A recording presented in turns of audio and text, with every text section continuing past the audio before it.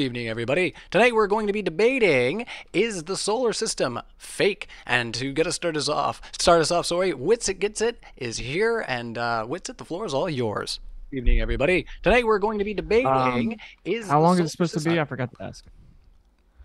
This here, well, we can the debate itself. We'll probably try to roll it out like around 2 hours if we can.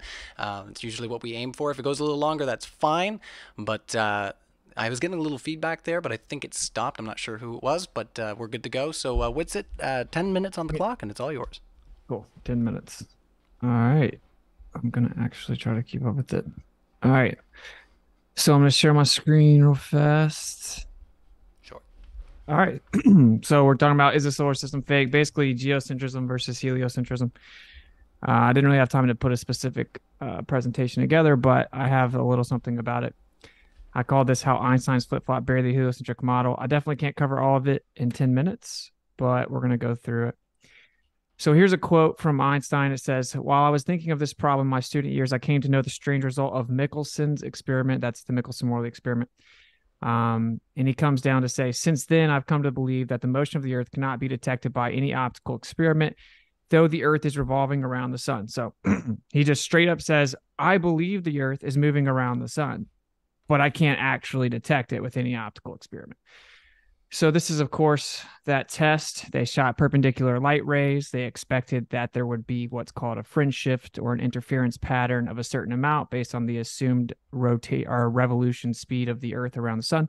They did not see this. So what they actually said was that the apparatus contracted in the direction of motion with length contraction. So it just made it look like the Earth wasn't moving. It's called the most famous failed experiment in history because it was a quote unquote no result. Although if you look closely, there actually was a slight fringe shift. It was just nowhere near the amount expected. So that's what he's talking about when he says, well, we can't use optical experiments, optics being primarily light. So then afterwards, or after this test, they basically had something on the table that they had to try to figure out. And this guy sums it up pretty good. He says the problem which now faced science was considerable, for there seemed to be only three alternatives. The first was that the Earth was standing still, which meant scuttling the whole Copernican theory and was unthinkable. This is his Einstein, The Life and Times. And Copernican principle or theory is, of course, the idea that the Earth does not occupy a special or unique position. Here's Einstein again, and the reason that Einstein's important is because his theory is still the mainstream consensus to try to claim that the Earth is flying around the sun. He says here that the struggle back in the day, if it was heliocentric or geocentric, it was meaningless. Either coordinate system can be used with equal justification. Now, that's his claim, because it actually cannot be equally justified, and we'll cover that tonight. But he says the sun is at rest and the Earth moves, or the sun moves and the Earth is at rest, are two equally valid statements. It's just about which coordinate system you prefer.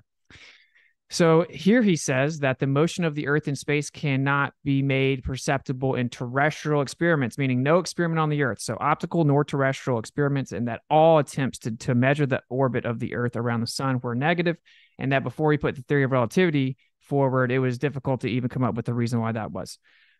Here is Steven Weinberg, well-respected physicist, and he explains if we were to adopt the frame of reference like Tycho's, in which the Earth is at rest, that's the Tycho Brahe Tychonic model, then the distant galaxies would seem to be executing circular turns once a year. Oh, wow, the galaxy just execute a circular turn once a year? That just makes way too much sense. No way that's real. And he just explains that even with relativity, if you apply general relativity, the enormous motion would create forces akin to gravitation, which would act on the sun and planets and give the motions of the Tychonic theory. And he explains that he brought this up in an unpublished Proposition 43 that did not make it to the Principia. He acknowledged that Tycho's theory could be true if some other force besides ordinary gravitation acts on the suns and planets. I'm covering quite a bit, but I'm just going to try to get through it. So anyway, this is Proposition 43 that didn't make the final publication, which is interesting. And he says, in order for the Earth to be at rest in the center of the system of the sun, planets, and comets, there is required both universal gravity and another force, in addition, that acts on all bodies equally according to the quantity of matter in each of them, and is equal and opposite to the accelerative gravity in which the Earth tends to the sun. And thus, celestial bodies can move around the Earth at rest, as in the Tychonic system. That's Isaac Newton himself saying, in fact, yes, the Earth can be in the center Here is Einstein, which is very interesting and telling quote. He says, "But when I was a student, I saw that experiments of this kind had already been made, in particular by our compatriot Michelson. He proved that one does not notice anything on the Earth that it moves, but that everything takes place on Earth as if the Earth's in a state of rest." So we can just get this idea out that, oh, all science has proven that the solar system's real and we're flying around it. That's absolutely patently false. Here's more. I'm gonna have to skip through some of this. Here's relational mechanics. So there's two important things to be familiar with. There's something called kinematics and dynamics. Kinematics is geometry, basically. So the geometric paths that the planets move, for example, that's called kinematics, just the actual geometry and the path that they move. Dynamics is what causes that to happen, the force that would cause them to move. Now, everyone knows that just with the term relativity, you should understand there's a kinematic equivalence, meaning if I'm standing on the road and I see a carriage go by, it's like, well, the carriage can be moving or I can be moving. That's basically the principle of relativity. And so relativity says, sure, everything looks like the Earth's in the center and not moving, but just because that's our relative position, they're equally valid. So it's a kinematic equivalence. No one could ever dispute that. That's actually the only way the heliocentric model has even gotten to this point, is to claim that it's kinematically equivalent, as in the way the planets move and we see them, it works equally in both scenarios. But there's also a dynamic equivalent. So if anyone's interested in reading up on it, this is Relational Mechanics by Andre Assis. And he breaks down all the math, all the physics using both Newtonian and Einsteinian mechanics, showing that 100% you cannot claim that the dynamic equivalence does not exist. He proves that it does. Here he shows right here, this analysis shows clearly that in general relativity, kinematically equivalent situations are not dynamically equivalent. And what he actually shows here is that there's a problem with the relativistic approach. It doesn't work. But I don't have enough time to explain all of that. But basically, he says, so if you let the Coriolis term become similar to the Lorentz magnetic force, it might be called a gravitational magnetic field generated by the rotation of the set of distant galaxies, meaning that the angular momentum of all the cosmos moving around the Earth will actually keep it in place. And then he goes on to say the flattened figure of the Earth, of course, assuming it's a sphere, not what this is about, or Foucault's pendulum, can no longer be utilized as proofs of the Earth's real rotation. I've sent this to many PhD astronomers, astrophysicists. They've asked for the dynamic equivalence. None of them have come back with anything other than concession. Here is Dr. Luka Popov. We got a few minutes left. He wrote Newtonian Machian analysis of the Neo-Tychonian model of planetary motions, where he breaks down, again, the math and physics, showing that there is another interesting remark that follows from this analysis. If one put the whole universe in accelerated motion around the Earth, the pseudopotential corresponding to pseudoforce will immediately be generated. The pseudopotential then causes the universe to stay in that very state of motion without any need for exterior forces acting upon it. So this is saying actually using the Newtonian framework, all the physics, all the dynamics is satisfied. The universe, quote unquote, would perpetually move around the Earth. It would only need a primary mover. An important part here is we saw that Einstein and Newton were explaining, well, if there was an equal and opposite reaction or there was an additional force, well, that's what you would have with the entire cosmos moving around the Earth. You would have a centrifugal force, right? And so one might say, oh, well, the centrifugal force would cause it to keep going in a straight line. But no, there's also a Coriolis force that's twice the magnitude. And in this scenario, it would be a real force as opposed to this pseudo fictitious force where all the inertial forces are fictitious in the fairy tale that is heliocentrism. And so it would actually be twice the magnitude, a radially inward accelerative force that would keep it in place. All the physics are satisfied. I don't have time to explain the actual problem with Newtonian and Einsteinian mechanics on the galactic scale, but it's obvious everyone knows this. For example, if you look at the actual galaxy rotations, the Newtonian mechanics only yields about 1/10 the value required to even satisfy the physics. Here's Einstein, actually a letter to Ernst Mach, the Machian principle, basically the one. Long story short, 200 years. It took 200 years after Newton for then Mach to come around and be like, wait, Newton didn't even consider the rest of the universe. He only considered the solar system.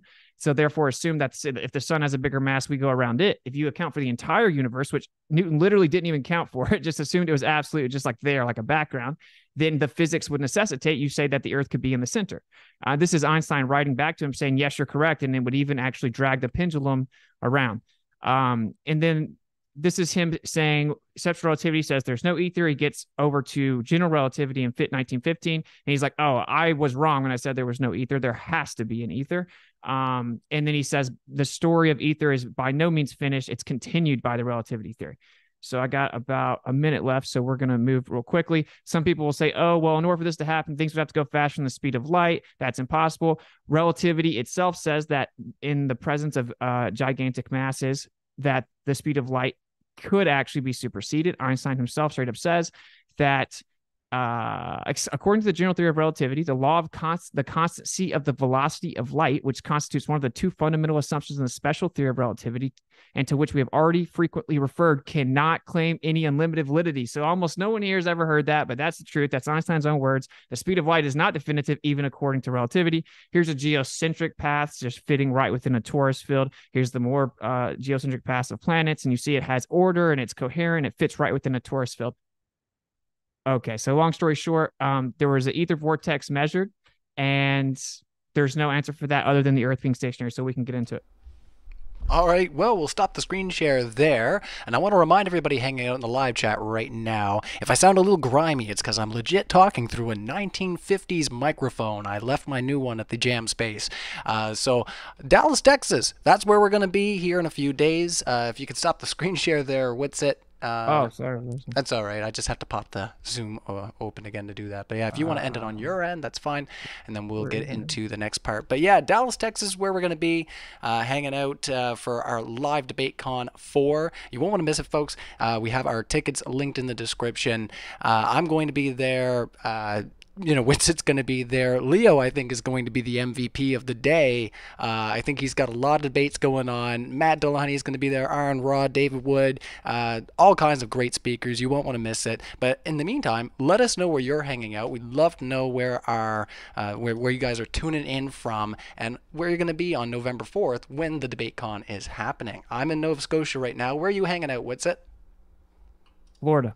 Florida? Well, you'll be in Texas in a few days. What about you, TJump? Do you mind telling us where you're at? The round earth. He's on the round earth. Well, we're going to hand it over to TJump on that. Let us know where you're at in the live chat, and TJump, 10 minutes on the floor. Yeah, so the debate topic today is the solar system real? The answer is yes, the solar system is real. There have been numerous methodologies that can be used in order to verify the existence of the solar system in astronomy. There's radio astronomy, infrared astronomy, refracting telescopes, infrared radiation, optical astronomy, high energy astronomy with X-ray astronomy, gamma ray astronomy, UV astronomy. All of these different methodologies can be used to verify and validate many of the facts in the solar system that can be used to provide consilience to get the exact same results around many fields, many countries, of tens of thousands of different independent variables that can be verified all by these different methods to be the exact same thing. And the flat earthers are like, nuh-uh. I don't understand math and science and stuff. No. But they can just cry all they want. We don't really care because science makes discoveries. Flat Earth doesn't make discoveries. So if you just want to go to Google Scholar, you can just start reading the papers. Edge of the solar system, large-scale chaos in the solar system, abundance of elements in the solar system, evolution of the solar system, Nuclear gases in the solar system, X-rays from solar system objects. All of these are discoveries which have been made and peer-reviewed by academic sources that can be verified with novel testable predictions. That's what real science is. Flat Earth is just making stuff up. They say, nuh-uh. They use what's called post-hoc rationalization, which is objectively fallacious. And the fact is that they are crank science. Crank scientists use quote mining, like as we saw earlier today, misunderstanding science, misunderstanding math. Don't verify the field. Don't publish peer review. Don't do their own research, and don't publish or do any discoveries.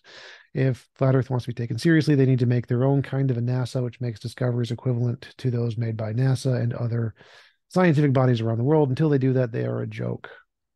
And I'll end there. All right, well, I'll turn that preamp back up so everybody can hear me again. I'll remind everybody once again, links are in the description for the tickets to the live DebateCon, and we also have a link to our crowdfund. You see the thermometer next to the screen there. So if you donate to the crowdfund, you can get all kinds of amazing perks, like a one-on-one with James at the maximum level. If you want to tell him how you can't stand hearing me talking in this old microphone, you'd like to see me stop, you can let him know. Second tier down, you can get a signed picture of your favorite speaker. So definitely check out those links in the description. I'm going to pull out here, guys. We're going to kick it into an open discussion. We'll put it over to you, Witsit, to respond to what you just heard there. I mean, there's not much to respond to. It's just a bunch of ad homs and poisoning the well fallacies, and and red herring, because we're not talking about flat Earth. We were talking about, is the solar system real, which is the idea that the Earth revolves around the sun with a bunch of planets in an ever expanding universe. That's the debate, not about I think flat earthers are stupid. You said something about no peer reviewed. I just showed you published peer reviewed papers showing the dynamic equivalence, and you said, no, I don't like math and physics and stuff. Okay, well, let's see if you can rebut the math and physics then. So what's wrong with the Newtonian neo-Tychonian analysis of the dynamic equivalence? Or do you not know what that is, and we can discuss? Absolutely none of them support flat Earth or reject the solar system. So that's the problem. Every single academic source agrees there is a solar system. That's the problem. So I don't need to discuss any of it. I don't need to know any of the math because every single paper academically published supports the solar system. So if you're quoting a paper that's academically published, it agrees with the solar system. I don't really want to hear your misinterpretations and your misunderstandings of math. It's not really worth my time. I don't really care. What I want to see is I want you to build an institute like NASA, make discoveries under the flat Earth, no solar system model, publish your papers in peer review so other people can check them like NASA does. Till then, I really don't care what you don't understand. Yeah, I know. I get you're projecting your own intellectual ineptitude. You're gonna get really uncomfortable. That's what's gonna happen. But it's all good. I'm gonna keep it cool while you're clearly about to get very uncomfortable. Okay, so that's a published paper about the Newtonian neo-Tychonian analysis of the dynamic equivalence of a geocentric model and a heliocentric model. I think it's very obvious that you don't know what that means. It's okay. But if you just respond with more ad homs, it isn't going to change anything. It is a peer-reviewed paper saying that if the Earth is stationary and in the center and everything moved around it, that you can use both Einsteinian and Newtonian mechanics to show that it's perfectly valid. And here's the real kicker. The geocentric model is more valid. So if you want to talk about the actual subject, there's no way for like 2 straight hours you can just add on me, right? I mean, you got to do better than that. So like, do you know any of this? How about this? Let's do it like this. Can you give me one piece of exclusive evidence that the Earth is moving around the sun? See, this is the example of the post hoc rationalization I mentioned earlier. All pieces of evidence can be explained by infinitely many hypotheses. You can make up fat pixie leprechauns made the world 5 seconds ago and put delusions in us, and that would explain everything. Doesn't make a difference if you can explain the past data. What matters is novel predictions. Flat earthers have 0. Science has 1,000,000. Science wins. I don't really care about your non-published, non-peer-reviewed paper that is fake. It's not interesting to me at all. All right, so can I share my screen since he's lied 3 times now? So we're gonna thoroughly just have to. Sure, go for it. You can share. Okay. Go ahead. So now we're gonna show the paper that's fake. The paper's fake. And it's not peer reviewed. Just remember that was his response. I'll give you a second there to get your screen share up. Yeah, let me find it.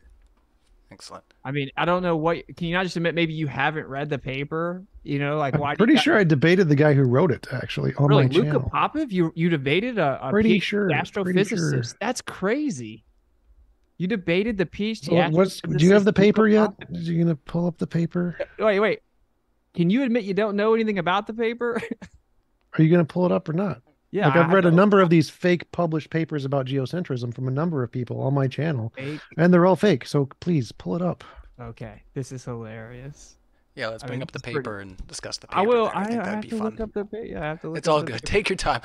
I keep getting the screen switched over there. Ooh, I better get the ticker back on. But once again, everybody hit the like, hit the sub, and we're going to carry on here once okay, so just to show the name of the paper real fast, because I have to look through my PDFs. We'll show the name again because everyone's got Google. A link. You know, conveniently, it is 2023. Everyone's got Google. I don't know why it's not showing the screen. Share screen. Here it is. Okay. So Dr. Luka Popov, Newtonian Machian analysis of the neo-Tychonian model of planetary motions. Just to make sure everyone's clear, your current rebuttal is this paper is fake. Is that correct? Yeah. Okay. And then let's go to the next one. The next one here. This is an entire book. Okay. Relational Mechanics Books by Andre Assis. Published papers. Is this also fake? Yeah. So the fake books aren't published papers. So anybody can publish a book. You know, it's not just anybody. It's a professor in physics. Yeah, crazy people publish books all the time. Witsit. That's not uncommon. You're Where is so my goofy. published paper? I wanted a published paper in an academic There it peer-reviewed is. journal. There it is. So, and we'll actually find the actual PDF. And what's so funny is I actually talked to you. Said you debated this guy. You're just making stuff up. But I actually was I've talking. debated a number of physicists who claim to be flat Don't earthers care. who publish papers. So We're not talking about flat Earth. that was the argument. Yeah, I know you desperately want to poison the well because No, you have no chance. geocentrism, flat Earth, same thing. Doesn't make a difference. They're They're both literally not the cranks. same thing. They're the same. They're just cranks who don't understand science. That's all it is. But do you know what dynamic equivalence means? Dynamic means variable system, and equivalence means that there's some equal system between those two things. That's what it In the means. terms of heliocentric and do geocentric, you have any discoveries for me? dude, there's a kinematic and dynamic equivalence. Do you have any discoveries? I want to discover. You may rage quit. This is gonna get bad. Wait, no, don't stop the screen share. I'm still looking up. I haven't found this paper in any academic journal yet. Dude, and like I think it's crazy that you're this desperate, but so what I want to know though. I found papers saying this guy is a crank. This is a published paper in Cornell University saying he's a crank. That I found. In self-contradiction, do you know what the genetic fallacy is? Hold on a second there, Witsit. Let's let him speak for a little bit. Wait, hey, can you help me out? Is this guy debating right now, or am I tripping? Or is he just insulting the whole time? Maybe you can help me out. Well, he has had a lot less time to speak as for right now, so I'm going to let him have the floor where he had his thoughts. So over to you, TJump. So this is a paper that shows he's a crank. Luka Popov has attempted to advance Machian physics by maintaining that the heliocentric system must be replaced by Tycho Bream's geocentric system. We show that while geocentrism relies on Mach's contention that accelerates a relative, this contention is unstable because blah, blah, blah, blah, blah. This just shows he's a crank. So yeah, he's a crank. Do you have any actual discoveries for me? Yeah, so he's got nothing. And I'm not going to lie, like this is maybe in self-contradiction, Machian geocentrism where's the mod now? Absolute Space by Herbert Harmon, actual published peer-reviewed Cornell University. We only mod one way. I guess TJump has all the juice or something. Well, no, I have asked multiple times. Do you have any discoveries for me? Can you just? You look really ridiculous. You're interrupting and ad homing the whole. Is that a no? Well, let's let him respond to that point there, and we'll try to carry on from there. And once again, if you can, for our audience, what's it tied into how this shows that the solar system is fake? Just to remind our audience how we're tying all this together. Okay. Yeah. And you can in the screen share now. So I've shown he's again. Right. No, it's on the screen share if you don't mind. This is bad. This better change, bro, because it's not worth my time to come here and do this, to be interrupted and insulted the whole time. This dude, clearly he's uncomfortable. He knows nothing about Can you get on with the point? Because I know you don't know how to debate, but if you could get on with the point, that'd be great. Okay. So do you have any discoveries? Interrupt me. All right, just 1 second there, TJump. I don't want to put you on mute, but I'll have to let him respond just right quick, and then we'll pass it back to you. Don't worry. Back to you. What's it? Okay. So all he's had so far is poisoning the well, ad homs, red herrings, and then a genetic fallacy. So when we're talking about this published paper, he claimed there's none that exist and that it was fake. Now I've shown the whole room what it is. I now have the actual PDF pulled up as well. It's a real paper by a real physicist, okay? And it has all the math and physics in it. So a genetic fallacy is where you discredit the information or argument based on the source of the information. It's very remedial. It's a very remedial fallacy. If you want to actually dispute the physics or math, we could happily do that. But I think that this is a tactic because you don't know them. The point is that if the Earth is in the center of the cosmos and everything was moving around it, there is a dynamic equivalence. Do you know what that means? So Witz is again just showing he's ignorant of all of the topics, all of the field. He's saying, oh, hey, look, a crank published a paper, therefore it's correct. That's not how science works. So he doesn't know that. But again, the thing I asked for is, where are your discoveries? My discoveries. NASA Perseverance rover landed on Mars in February, exploring the crater, and has made significant discoveries, including identifying the presence of ancient river deltas and collecting rock samples, and will return them to Earth. This is a discovery. Where are your discoveries, Flurf? Okay. Yeah. And like, I can't believe you guys allow this. But anyway, so we're not talking about flat Earth. I know that this is, you're desperately trying. I asked a question. Can you stop interrupting me? No, I asked a question. I want an answer to my question. Where are your discoveries? Okay. Don't interrupt me. Be a big boy. No. All right, if we do need to What go is going into, on, dude? Because I will actually leave.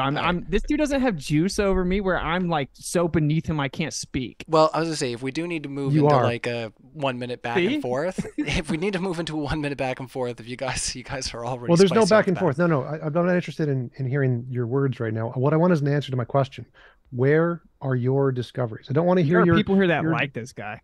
Okay, where are your discoveries? You have to answer the question. If you don't, I interrupt you. That's how it works. Where are your Interesting. discoveries? But you ignored 5 questions I asked. So you don't have any discoveries. And if I were I just to listed pretend- one why are you interrupting me again? because you lied. So I listed one. Perseverance rover discovered Bro, significant What? discoveries, including Dude. identifying the perseverance of ancient river deltas and collecting rock samples. There you go. There is one discovery.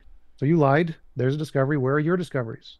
I promise you, and I'm saying this so James can see it, if the rest of this debate is this dude condescendingly interrupting me every time I speak, I will not come back on modern day debate. That's a promise. It would be better for it. Okay. Where are your discoveries? Just so you know, I promise because it's Answer not. the question.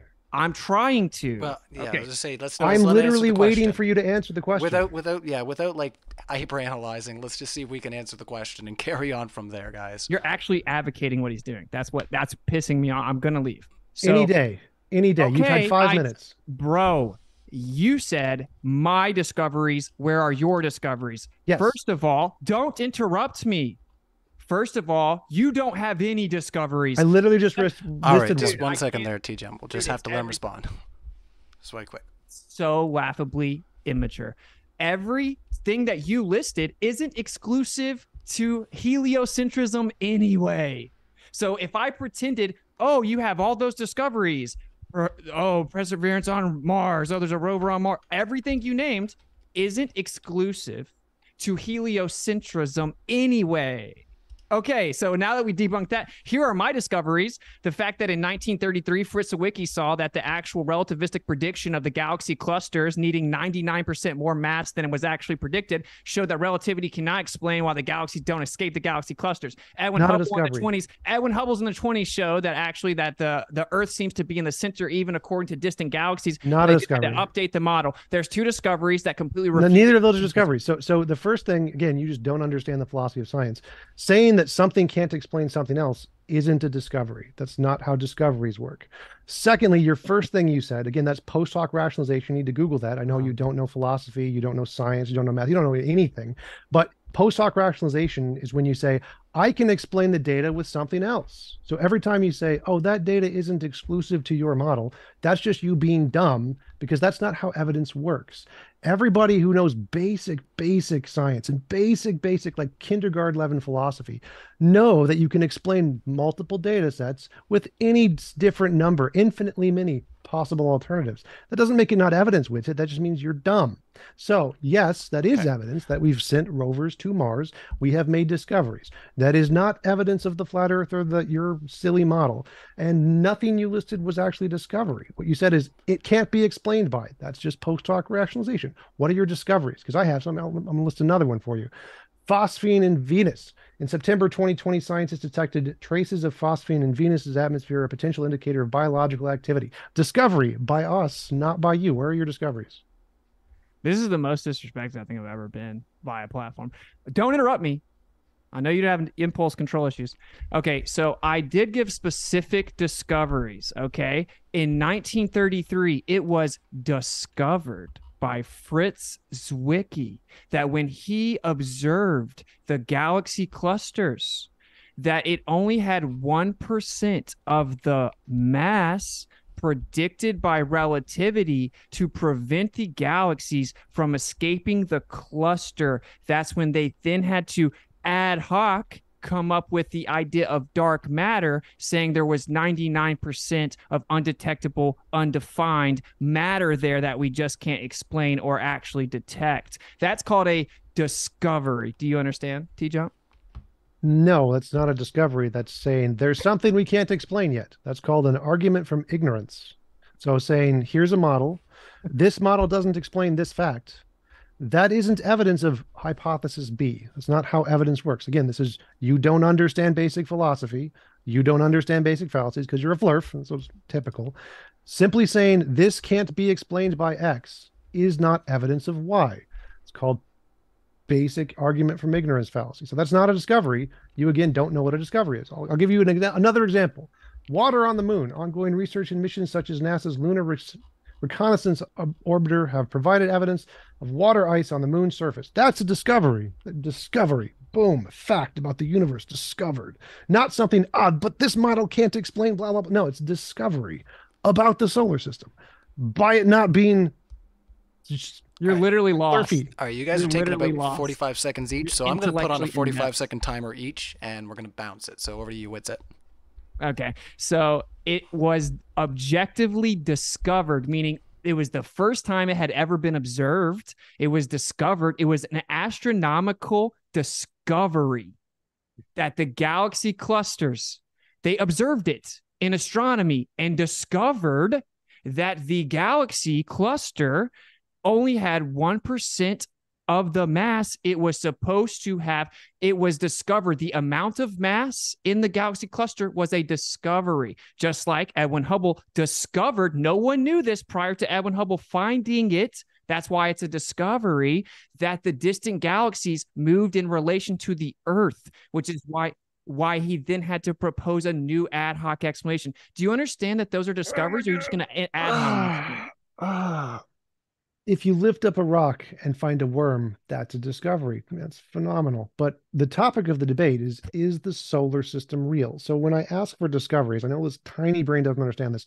You need discoveries that indicate the FLIRF model, which I'm including in the geocentric model, the FLIRF model. So it's just the FLIRF model. We're going to call it all the FLIRF model.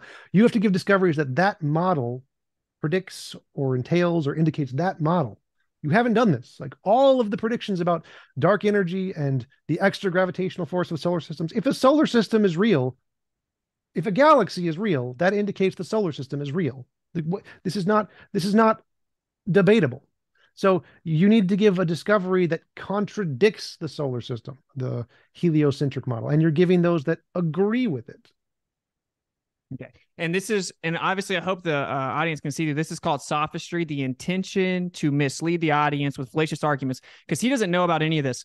So those discoveries were specifically refutations of the heliocentric model. I'll give some more though, which is that they've now had to update that the accelerative expansion model, which actually comes from the Edwin Hubble discovery of the fact that the distant galaxies moved in relation to the Earth in a central position, which was specifically not predicted by the heliocentric model. They proposed the idea of dark energy to now explain that space is expanding superluminal speeds over 4 times the speed of light, and they don't know what dark energy is to this day. A geocentric model has no problem. It doesn't have accelerative expansion, and everything moves in relation to the Earth because the Earth is in the center. All astronomical observations ever show the Earth in the center. So everything Witsit said is just painfully stupid. Dark energy exists whether we're in the center or not. So complaining about dark energy just shows he doesn't understand his own model. Because guess what? Everything's expanding out in every direction, whether we're the center or whether the sun is the center. So literally, dark matter and dark energy tell you nothing about whether or not the sun or the Earth is at the center of the solar. It's completely irrelevant. Both data sets for extra gravity in other galaxies and expansion of the universe are there, whether we're the center or not. He's just saying things that he doesn't like about real science and complaining about it and thinking that, well, he disagrees with it, therefore it works for his model. No, you need to provide evidence of something that shows the world, Earth is the center and not the sun is the center. That's your problem. And you don't have that. We have sent satellites that go around the sun, land on planets, get data, and send the data back. That's a discovery based on the heliocentric model. You have nothing. Okay. And I guess the whole debate is just going to be him baselessly asserting victory and avoiding the specificity of the actual physics I'm bringing up because he doesn't understand it, but we'll let the audience decide. So again, even if I granted you that probes went around the sun and people landed on Mars and all this stuff, according to relativity, you can't tell if it's you or the Earth that's moving. So even with the inertial forces in your model, they would be fictitious. In a geocentric model, they would be actual forces, inertial forces. There would be a kinematic and dynamic equivalence. So none of that would even be exclusive to the heliocentric model. Secondly, when we specifically tried to measure the motion of the Earth, it was always a negative result. There's not one piece of evidence, and I'm asking again, can you give one piece of exclusive evidence that the Earth moves around the sun? Gravity. There you go. How about let's go with another one. OSIRIS-REx mission, October 2020. NASA's OSIRIS-REx spacecraft successfully collected a sample from the near-Earth asteroid Bennu. This is based on all of the equations that demonstrate the heliocentric model that prove gravity goes inwards towards objects with greater mass. And this has been a discovery that's been proven. So there you go, done. And again, you haven't given any examples of anything that indicates geocentrism. Nothing. You keep saying, hey, here's facts about other solar systems, about relativity, which doesn't say anything about heliocentrism. It's just, hey, relativity can't tell the difference. Great. That isn't evidence of your model. Again, that's an argument from ignorance. Witsit doesn't understand basic philosophy, and he's saying, but it can be explained by multiple hypotheses. Post hoc rationalization. This was covered by Basic Philosophy 101. Witsit needs basic education. This is funny. Like all you have is atoms. So the evidence is all astronomical observations ever show that Earth's in the center. The current heliocentric model literally says, yes, it looks like we're in the center, and that all astronomical observations will look like we're in the center because the universe is accelerating and expanding in all directions. And it uses the analogy of like an ant on a balloon that's blowing up. And since the balloon's so much bigger than the ant, as it looks around, it thinks it's in the center, but it's actually not in the center. It's just expanding in all directions, or a raisin in a loaf of bread in the oven, which is the infamous example that Hubble gave to explain the distant galaxies showing us in the center. When you say I have no evidence the Earth's in the center, no, literally, all astronomical observations in the history of astronomy show the Earth's in the center. Your model claims it's just an illusion. That's a fact. That's like the dumbest thing I've ever heard. If you turn your head to the left and the right, guess what? You're going to appear in the center because you can only see the same amount of distance in every direction. So it looks like you're in the center. Is that evidence you're actually in the center of the universe? Because when you look left, you see 100 feet. When you look right, you see 100 feet. Are you in the center, Witsit? No, that's just dumb. It's dumb to think that because when you look in every direction and we have a certain maximum distance we can get information from light coming from different directions, that therefore we're in the center, because as far as we can see in every direction, it's the same distance in every direction, because that's how eyes work. Witsit, good job. Again, you need to provide evidence and discoveries geocentrism, and you haven't. I'll give another one for heliocentrism. Euclidea's Ocean and the Cassini spacecraft, before its missions end in 2017, found evidence of a global subsurface ocean beneath the icy shell of Saturn's moon, Euclideus, with plumes of water vapor erupting from its surface. Heliocentric discovery that debunks flat Earth and geocentrism. This is so funny. This is awesome, actually. Now that I think about it, this is going to be recorded forever. So he said gravity proves heliocentrism. I just showed that there's a dynamic equivalence using both Newtonian and Einsteinian mechanics. All this is apparently something he's not understanding, but that is what gravity is. So there's Newtonian and Einsteinian gravity. There's a dynamic equivalence of both Newtonian and Einsteinian. And I've also explained to him that using either one of those, if all these claimed missions, which I don't believe in them, and you're just appealing to the idea that it happened, even if it did, it isn't exclusive to a heliocentric model. He skated past it and he just keeps reading off like Wikipedia names of missions. That's literally all he has. And third, here's a huge piece of evidence. Cosmic microwave background showed that there's actually an anisotropic distribution, an inhomogeneous anisotropic distribution of the background energy that intersects on the Earth. It's coined the axis of evil. And it's a non-local 23.4 degree tilted anisotropic distribution that intersected on the Earth. And to this day in 2023, there is not one single explanation of how it could possibly exist other than the data must be wrong. Actually, there's like a dozen of them. Just Google the Wikipedia. There's a number of explanations on that. None of it is spectacular. None of it is indicative that the world is the center of anything. Not at all. Just like how in a galaxy, notice if it's a disc shape, there's a center of it because gravity spreads out in a disc shape just because of how things hit one another. So the fact that we're on the disc in galactic universal sense, in the same way we're on the disc in the galaxy sense, again, not surprising at all, fully explained, not an issue. This is why no one takes flat Earth and geocentrism seriously. It's a joke.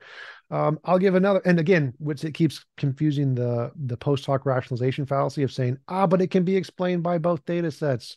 Again, that's just Witsit doesn't understand philosophy or science, so we can throw Witsit's argument in the garbage because it's what it is. It's garbage. It's crank garbage because they don't understand how post hoc rationalization works. I'll give another discovery.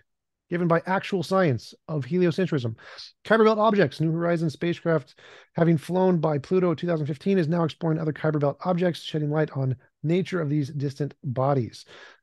There you go. That's a discovery. Heliocentrism wins. What is Witsit's discovery? God, no. I can't understand stuff.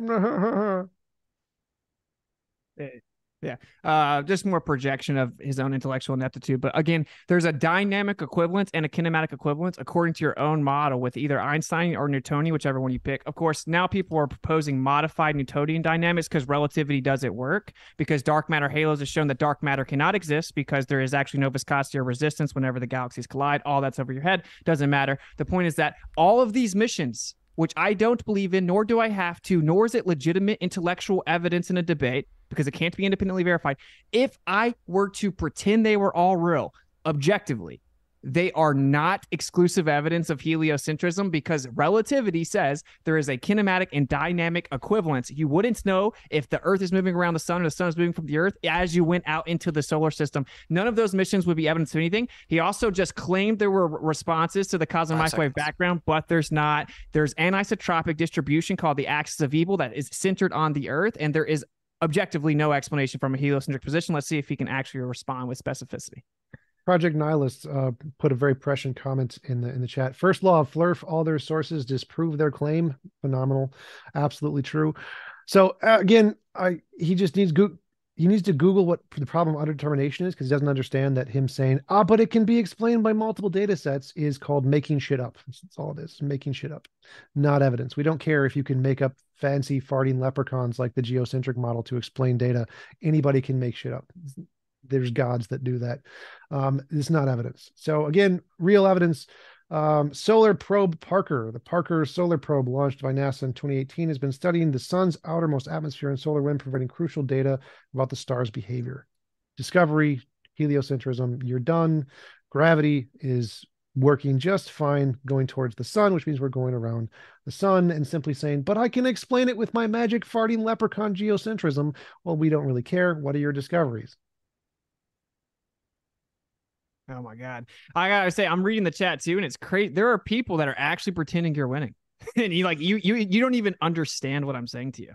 So yeah, there's a Newtonian Machian analysis that's published. It explains all the math and physics as well as relational mechanics. And you can apply Newtonian or Einsteinian gravity to show that, in fact, the Earth being in the center is equally valid. But the problem is that if there's a kinematic, and watch, he will never respond with this. He's going to list off another mission, which I've already explained, that isn't exclusive to heliocentrism. He's going to ad hom me some more. That's all he has is sophistry. He's a textbook sophist. Watch, he will never answer this. Do you have any evidence? Watch this. There, if admittedly, from your own paradigm with the top levels of physics, Stephen Hawking, Albert Einstein, every top level of physics you can name, you don't understand it, right? If there's a kinematic and dynamic equivalence in validity of a geocentric and heliocentric model, but the geocentric model does not have the dark matter and dark energy problem, wouldn't that mean that the geocentric model is more viable? You'll never answer it. I could ask it for 30 next turns in a row. That's because you don't understand the question. So the equivalence you're saying is that both the heliocentric and geocentric model can explain the data. That's the equivalence you're arguing for. The dynamic stuff is just you making crap up. It doesn't apply to anything. You actually need a noun to say this is dynamic and equivalent. You can't just say dynamic equivalence. That's not a thing. There is no such thing as dynamic equivalence, because there's no noun there to say what is equivalent. You need to say like the mass is equivalent, or the momentum is equivalent. You know, noun there. You don't understand what you're talking about. Secondly, the geocentric model does have the dark matter and dark energy problems, because those problems have nothing to do with the orientation of whether we go around the Earth or sun. It's completely irrelevant. Dark matter is the fact that there's more gravity in a galaxy that isn't the solar system, that's very, very far away from. It doesn't make a difference if it's the geocentric or the heliocentric model. The mass in there is more than it should be. There's no difference. Heliocentric, geocentric, makes no difference. Same with dark energy, no difference. So Witsit, bringing up problems of science that he doesn't understand, didn't actually explain. He failed to explain how these indicate the geocentric model. He didn't explain this at all. He just says problems in science. Yeah. And the reason these are like kind of nuanced, higher level subjects that TJump doesn't understand the first thing about. So it's kind of difficult, but it's to really go into the depth. But when I'm talking about Fritz Wiki 1933, it was dark matter. You can look it up. It was discovered that relativity was off by 99% with his prediction. Geocentrism doesn't have that problem because there is an ether, right? And if you look at Michelson-Morley, the only reason ether is thrown out is because, well, if the Earth is orbiting, there can't be an ether. Well, the Earth isn't orbiting. There's no evidence for that ever. The default position is that we're in the center. That's what all empirical evidence shows. Occam razor necessitates we say that. So to prove that it's the other, you would have to actually provide evidence. Anyway, so the ether gives a substantive quality. Therefore, you don't need dark matter. Also, the Earth being in the center, you don't need an accelerative expansion. And that is called the Hubble constant, okay? Because Hubble discovered that supposedly the universe was expanding. It was the only way to explain why it looked like the Earth was in the center of the universe, no matter where you looked. So it said it was expanding. That's Hubble constant. Then you have cosmological constant, which is the energy required to make it expand at that rate, which is now over 4 times. Okay. Geocentrism doesn't need the dark energy because there doesn't need to be an accelerative expansion. Okay, let's break this down for this childlike logic. The Hubble constant, what we're measuring is the change in the light frequency as it gets farther away, right? It redshifts. It gets farther away it is, the more it redshifts, right? That's what your model claims, yeah. Right, and that data is the same, regardless of whether we're in the geocentric or the heliocentric model. Wherever we look, it's more redshifted the farther away it is, right? Nope. What? No. How? Because there are certain observations that are more local that have more redshift, like supernovas. Clearly, but that's not the question. The question is do the farther away we look, is it more redshift? It's saying there's a closer thing that's redshifted. I didn't care. That wasn't the question. The question is does the farther away we look, things always get more redshifted the farther away? Yes. And that's the same on geocentrism and heliocentrism. Okay. It's still the same, right? Well, different explanations, right? So light attenuation causes redshift. No, electromagnetic retardation. That's not the point. No, both have the same problem. That's the dark energy problem. Both have the same problem. Whether you call it something different doesn't make a difference. Both have the same problem. You said you explain it in a different way. That's fine. You can make up some farty fairy dust to make it up, but that means yours is worse than the ones that are based in real science. Dark energy makes novel predictions based on things why we explain it as something like the expanding of space-time. Your magic fairy dust from geocentrism does not. The ether, magic fairy dust, does not explain anything. It doesn't actually mean anything to say there's an ether there. That doesn't solve the dark matter problem. It doesn't tell us anything about the dark matter problem. You're just saying there is space goo. Space goo! That's phenomenal, but that doesn't solve the problem. You still have the problem, and you still have to make something up to solve it, and the thing you're making up has no basis in reality, therefore yours is worse. Yeah, it's funny. What do you call it? Like magic fairy dust or whatever. Dark energy is not even defined in the top levels of physics. So to pretend that somehow that is significantly more superior than ether is laughable, because actually I'll quote Robert Laughlin from Harvard University that specifically does this. He's a quantum vacuum physicist specifically. He says there is for sure something in the vacuum akin to an ether, and whenever it's hit or excited strong enough, that it then begins to actually manifest in the material world as matter. So he says if you hit it sufficiently enough, and I could do all kinds of things. Quantum is acknowledging quantum foam, all kinds of things that there is in fact an ether. We know there's an ether, but heliocentrism can't have it. So what it does, it says the quantum realm is different than everything else because you can't have an ether on the cosmological scale inside the heliocentric model. That's your own problem. But whenever he said that ether was somehow like fairy dust, it's so funny because everyone knows that dark energy is not defined and no one knows what it is. In fact, they looked at the quantum vacuum. It was off by 10 to the 120th power for the amount of energy needed in the universe. So they can't even come up with a theoretical what it could be. It doesn't make any novel predictions. No one even knows what it supposedly is. It's just needed to explain how the universe has to be expanding over 4 times faster than the speed of light. And electromagnetic rate retardation explains redshift on a geocentric position. You don't need expansion. So you think when scientists use the word dark energy, they're referring to something, like there is a thing they are referring to that's like this new thing that they think it is. Is that what you think they're referring to when they say dark energy? Yeah, a specific type of energy is what is proposed to be. That's right. No. Wow. Oh my God, that's so stupid. Dark energy is a label for a phenomenon that we don't know what is the cause of. That's it. That's dark energy. The dark there means We don't know what this is. It is not a new kind of energy. It is not a new kind of particle. We're not saying that. When scientists say there is dark energy, what they mean is there is this data that we see and we don't know what it is. So the geocentric model has the same dark energy problem. It is a thing that we see and we don't know what it is. That's it. That's all it means to say dark energy. That's all it means to say dark matter. We're not actually claiming it's this new thing that is the dark energy. It's the dark, like, no, it just means unknown phenomenon, which we labeled this. That's it. So the geocentric model and the heliocentric model both have the dark energy problem because there is a phenomenon. We don't know what it is. And this is the label for it, called dark energy. It's not an actual claim of what it's supposed to be made of. Witsit, it's just a label for the unknown phenomenon. All right. What about this don't you get? Before we kick it back over to Witsit, we got about 20 minutes before we go into Q&A, and let me know what you guys are thinking. If you would prefer me to be off the mute when I'm doing the timing, because some of you guys are in the live chat saying you're muted, Mod, but I intend to be muted because I'm just a sophisticated timekeeper right now to keep things fair. So back to you, Witsit, and you can let me know in the live chat what you think. Okay. So you saw how condescending he was when he was saying, you don't even know what dark means. It just means we don't know what it is. Okay. What it actually means is it does not interact with the electromagnetic spectrum. Dark means it isn't visible with light. It doesn't interact with the electromagnetic spectrum because we haven't been able to detect whatever it is. So we call it dark because it must not interact with the electromagnetic spectrum. It doesn't mean we don't know what it is. It means it doesn't interact with electromagnetic radiation. Okay. And when it comes to dark energy and dark matter, and he's going to try to play it off like that's what he meant to say, right? That's what he was saying. When it comes to dark matter and dark energy, it is a specific, either something that has material characteristics and something that has energetic characteristics, but no one knows what it is. The geocentric model does not need that, and it's 96% more viable because of that. You'll never specifically rebut it. You can't. There is no rebuttal.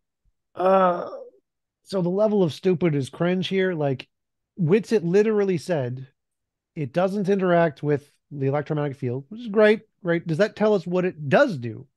No. So here's the thing it doesn't do. Great. Does that tell us what it is? No. So my claim was we don't know what it is. And he said, we don't know what it is, and we don't know it doesn't do this. Okay. Is that a claim we do know what it is? No. It's a claim we don't know what it is. We don't know what it is. We don't know what it's made of. And so we label it dark energy. If it interacted with the EM spectrum, we'd know what it is. We'd have some kind of data for it. We don't have any data for it. That's the dark energy and dark matter problem. We don't know what they are. We know some things they don't do. We don't know what they do. And so there is a data set that we don't know what it is, and we need to explain it. Guess what? Geocentrists have the same problem. They just explain it with magic space goo. There are explanations for dark matter, like WIMPs. WIMPs are a potential explanation of dark matter. We don't call WIMPs dark matter because dark matter is a class of an unknown. WIMPs are a potential explanation for the unknown. Magic ether space goo is a different potential explanation of dark matter. Both have the problem of dark matter, and both have hypothetical solutions. Witsit just doesn't get the basic problem of what dark means in physics. All right, a little extra time, Witsit. The audacity for him to act like I don't know what it means when I actually had to correct him. He said that dark means we don't know what it is. That's objectively not what it means in physics. It means it's undetectable due to the lack of interaction with the electromagnetic spectrum. And then I get it. You're coping. I get your coping. It's okay. Undetectable. So here's the reality. Stop interrupting me. Synonyms. Undetectable. Don't know. Synonyms. Those are synonyms, Witsit.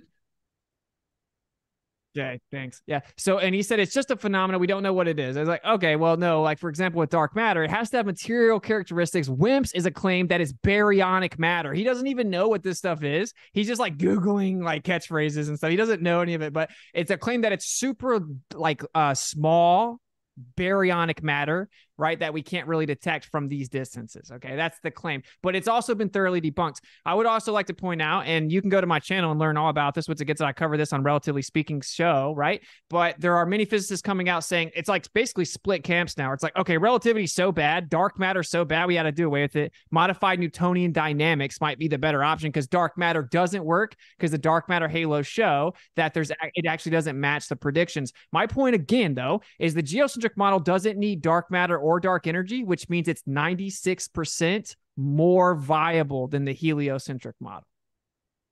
Again, Witsit is just kind of just blatantly dumb here. Dark matter isn't a thing. It's not a thing. It is an unknown phenomenon, which could be explained by a number of things. Witsit explains it with magic space goo. That is dark matter. In his world, magic space goo ether is dark matter. So dark matter does exist on geocentrism. Would you disagree with it? Do you think that the problem of dark matter, the data we see, you solve that by saying there's magic space goo, right? No, I don't have a problem with dark matter. I don't need dark matter. You need that. Dark matter is a set of data. How do you explain the set of data? Well, no, it's a set of data assuming relativity is true. No, it's a set of data. There's no assumption there. We look at galaxies. There is more mass than what would be expected. That's it. I don't even know. You explain that, right? You think the magic space goo holds it into place, right? You think the magic space goo holds it into place. So you have an explanation of this data. This is crazy. So yeah, with the galaxies, I explained it, right? I explained that they made the observation that the galaxy should be leaving the cluster. The reason that there's not enough mass there, well, how do you determine not enough? Well, you have to have something that's giving you a prediction that there should be this amount, and there's not that amount. That something is relativity. That's why many people are proposing modified Newtonian dynamics to replace relativity to do away with the dark matter problem, because assuming dark matter, even though it's undefined, it doesn't work with dark matter halos and galaxy collisions and merging. Oh, for sure. So you were wrong again. The reason dark matter comes from relativistic assumption. Now, let me say this one more thing. If the Earth is in the center, when we make all our observations, we'll probably see that it looks like the Earth's in the center. The heliocentric model says, oh, it's expanding. That's why it looks like that. That's why you need dark energy, but we don't. Do you not understand the concepts? Again, so Witsit is dumb. Dark energy is a phenomenon that when we look further away, we see redshift.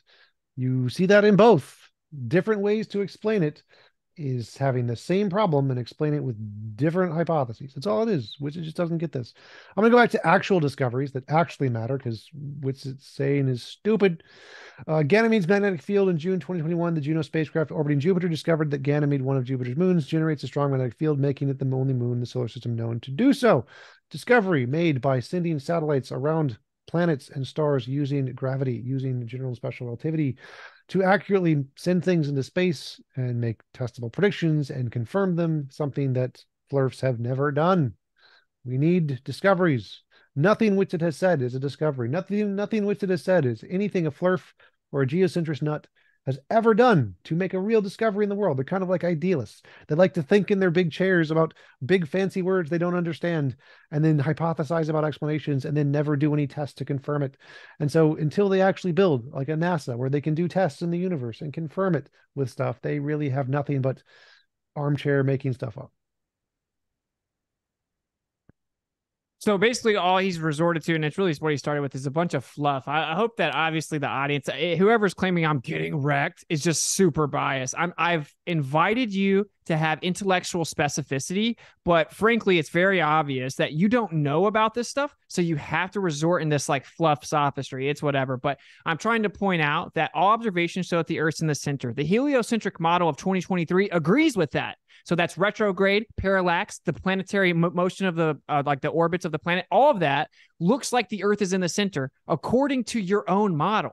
They claim the reason it looks like that is because the universe is accelerating and expanding. But we have the Hubble tension problem, the inflation problem, the horizon problem, the flatness problem. We have the dark energy and dark matter problem in your paradigm. Now, in a geocentric Earth, The reason it looks like we're in the center is because we are, and we don't have any of those problems, which means objectively it's more viable. So again, I already debunked Witsit on this. He doesn't understand post hoc rationalization. He doesn't understand underdetermination. The fact that you can make up farting fairy dust explanations of other data doesn't make yours better. It just means you're making shit up. I'm ready to go to Q&A. I bet you are. I dunked on you enough for the day. I'm good. Everyone knows that you don't know anything about all this. Except I we corrected you multiple we had to have times. closing remarks, though. I'm going to come off the mute right quick. I usually do them after the Q&A just because sometimes we get into a lot of back and forth if we missed it throughout the open discussion. Because sometimes people ask really good questions and we can, get into some of the stuff that we didn't get into during the debate. So anybody watching in the live chat right now, hit that like button. Share this out in those contentious spaces that you like to have these discussions. Me and Ozian are going to be doing an after show over on Matters Now, so you can hang out over there. These guys are welcome to join us as well. We're going to run into our Q&A. But I'm also going to do a little extra housekeeping here and remind you once again that our tickets for DebateCon 4 are linked in the description. So if you're seeing double, it's because Witsit's going to be there, and he's going to be debating Leo, Phileas. Who else? You're going to be debating a couple times too, aren't you, Witsit?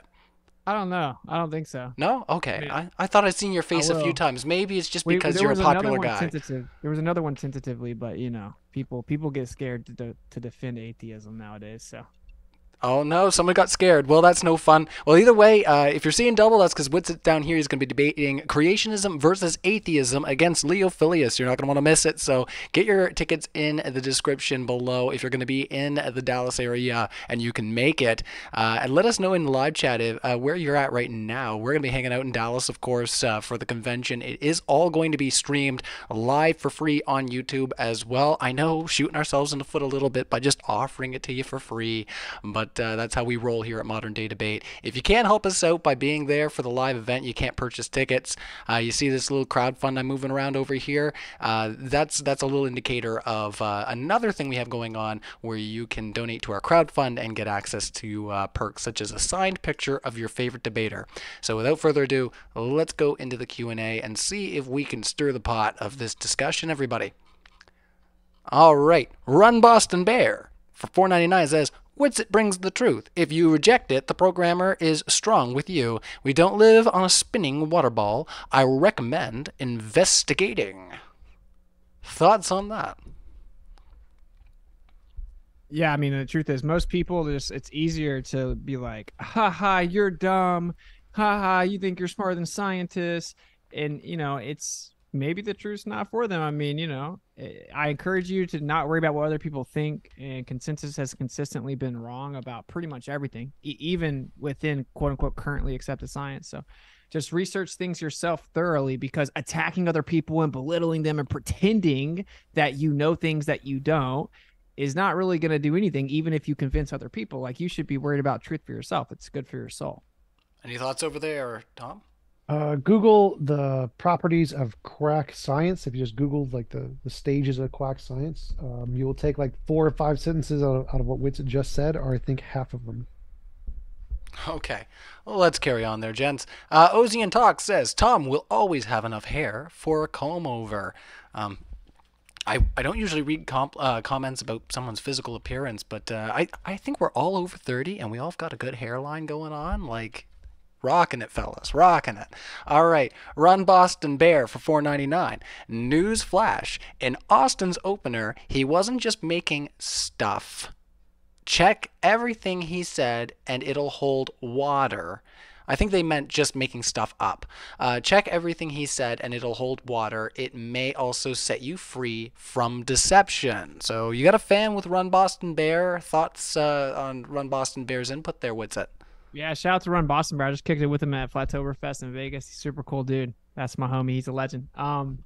Yeah, I will say, right, this is a conversation that requires some time. So for me to try to unpack it in 10 minutes, or with someone that's not like really trying to be honest about the specific information in the heart of it, I mean, it's more than that. But do look up the stuff, look up the papers, look up the books, read the math, read the physics.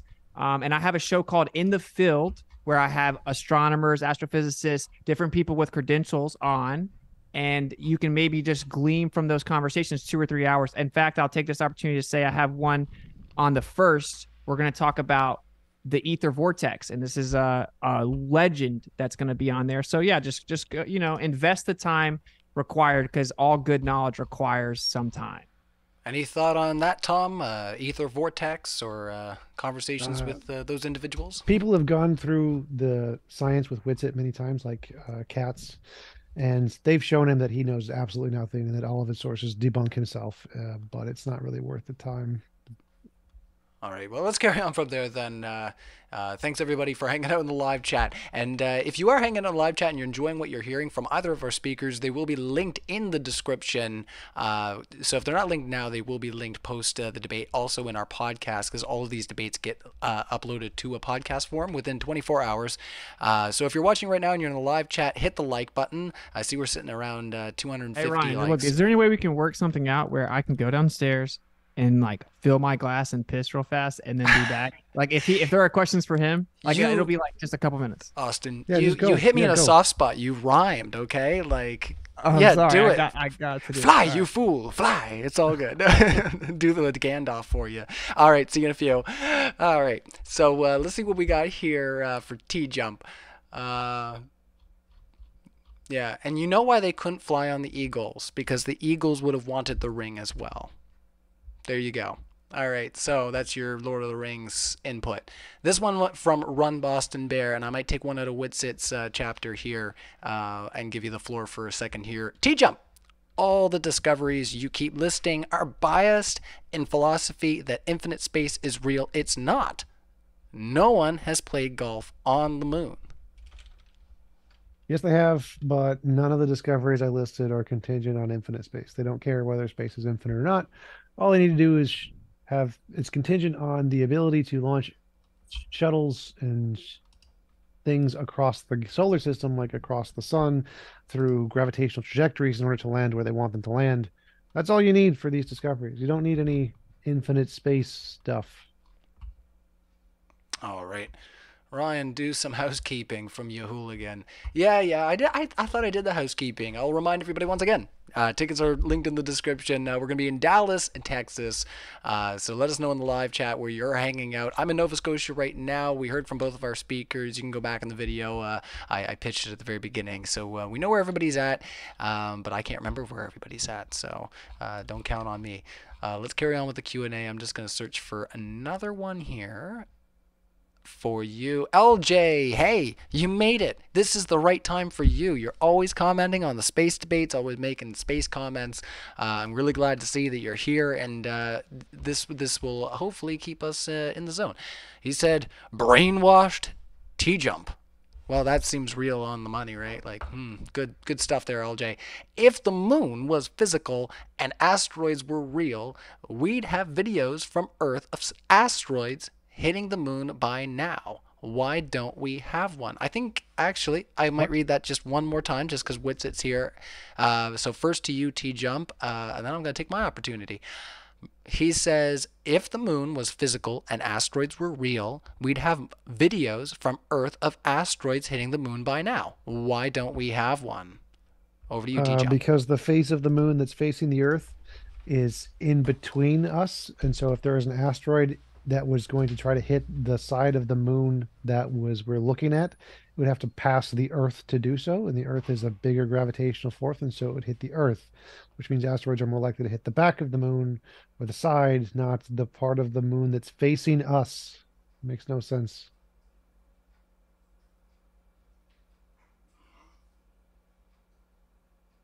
Okay. Yeah, I'm more likely doesn't mean it should never happen, but anyway, we have lunar waves, and they have no answer for lunar waves, and they've been captured with some of the nicest telescopes that exist.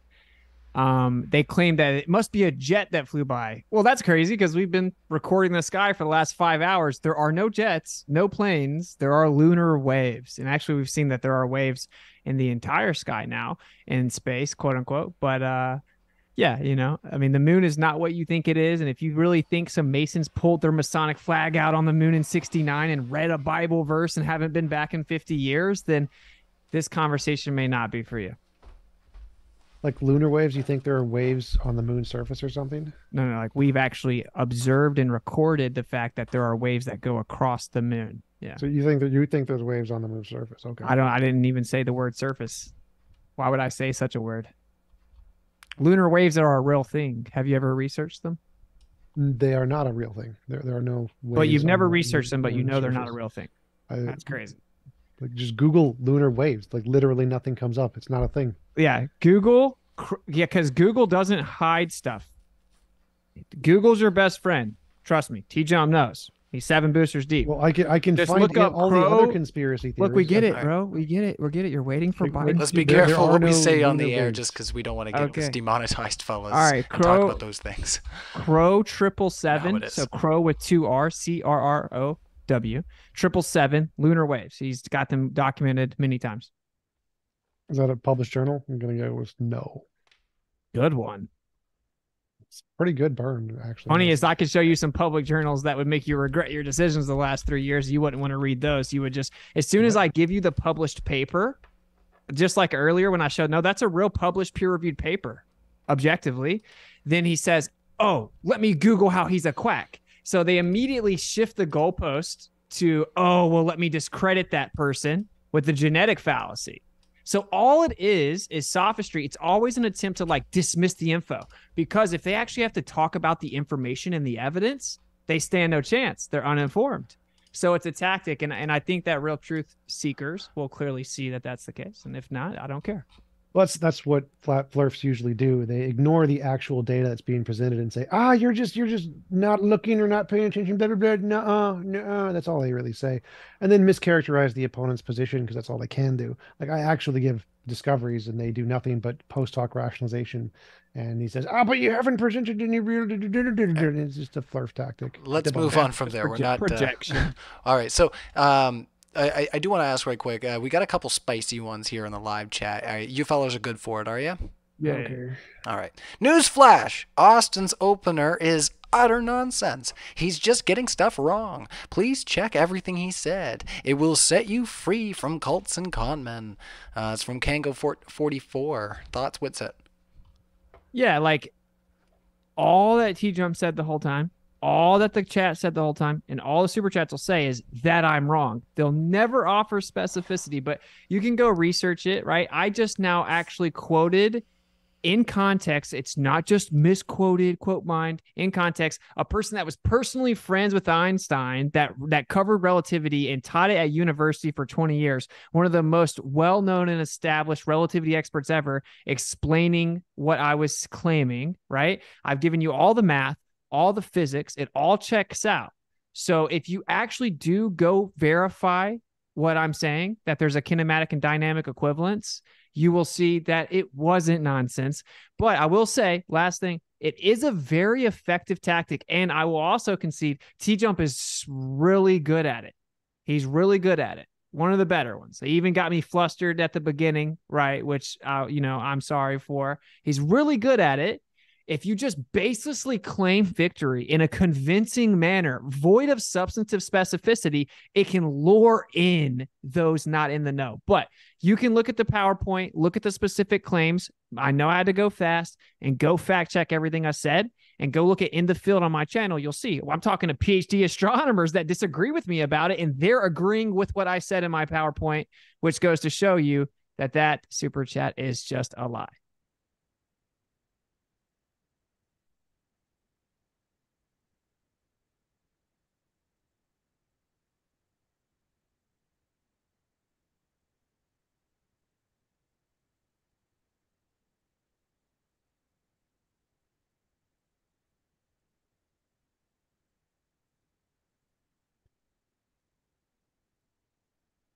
Well, I don't need to defend myself. Actual science and actual philosophy work just fine. And so since he doesn't know what a post hoc rationalization is or what underdetermination is, I debunked all of his arguments like way, way earlier on in the debate. And there was nothing left just to give actual data and then show how the actual data compares to flurf data.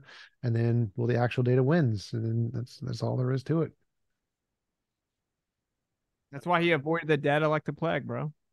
Like Crusher, you don't have any data. You have They can't explain it. It's all post hoc rationalization. Good job. I already debunked that one, bro. You got nothing.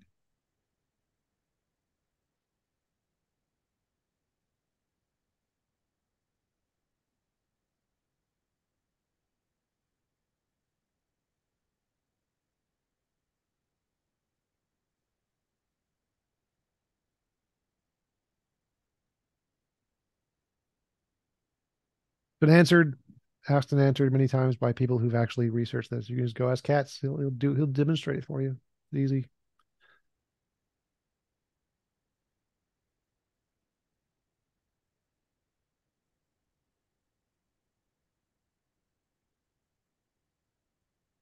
We do have non-CGI videos of space. What are you talking about? We love literal pictures of actual space from space. Oh, okay. Oh, sorry. Last three questions have been muted, says Ozian. Yeah, sorry about that, everybody. I might have hit that when I ran off to use the old you-know-what.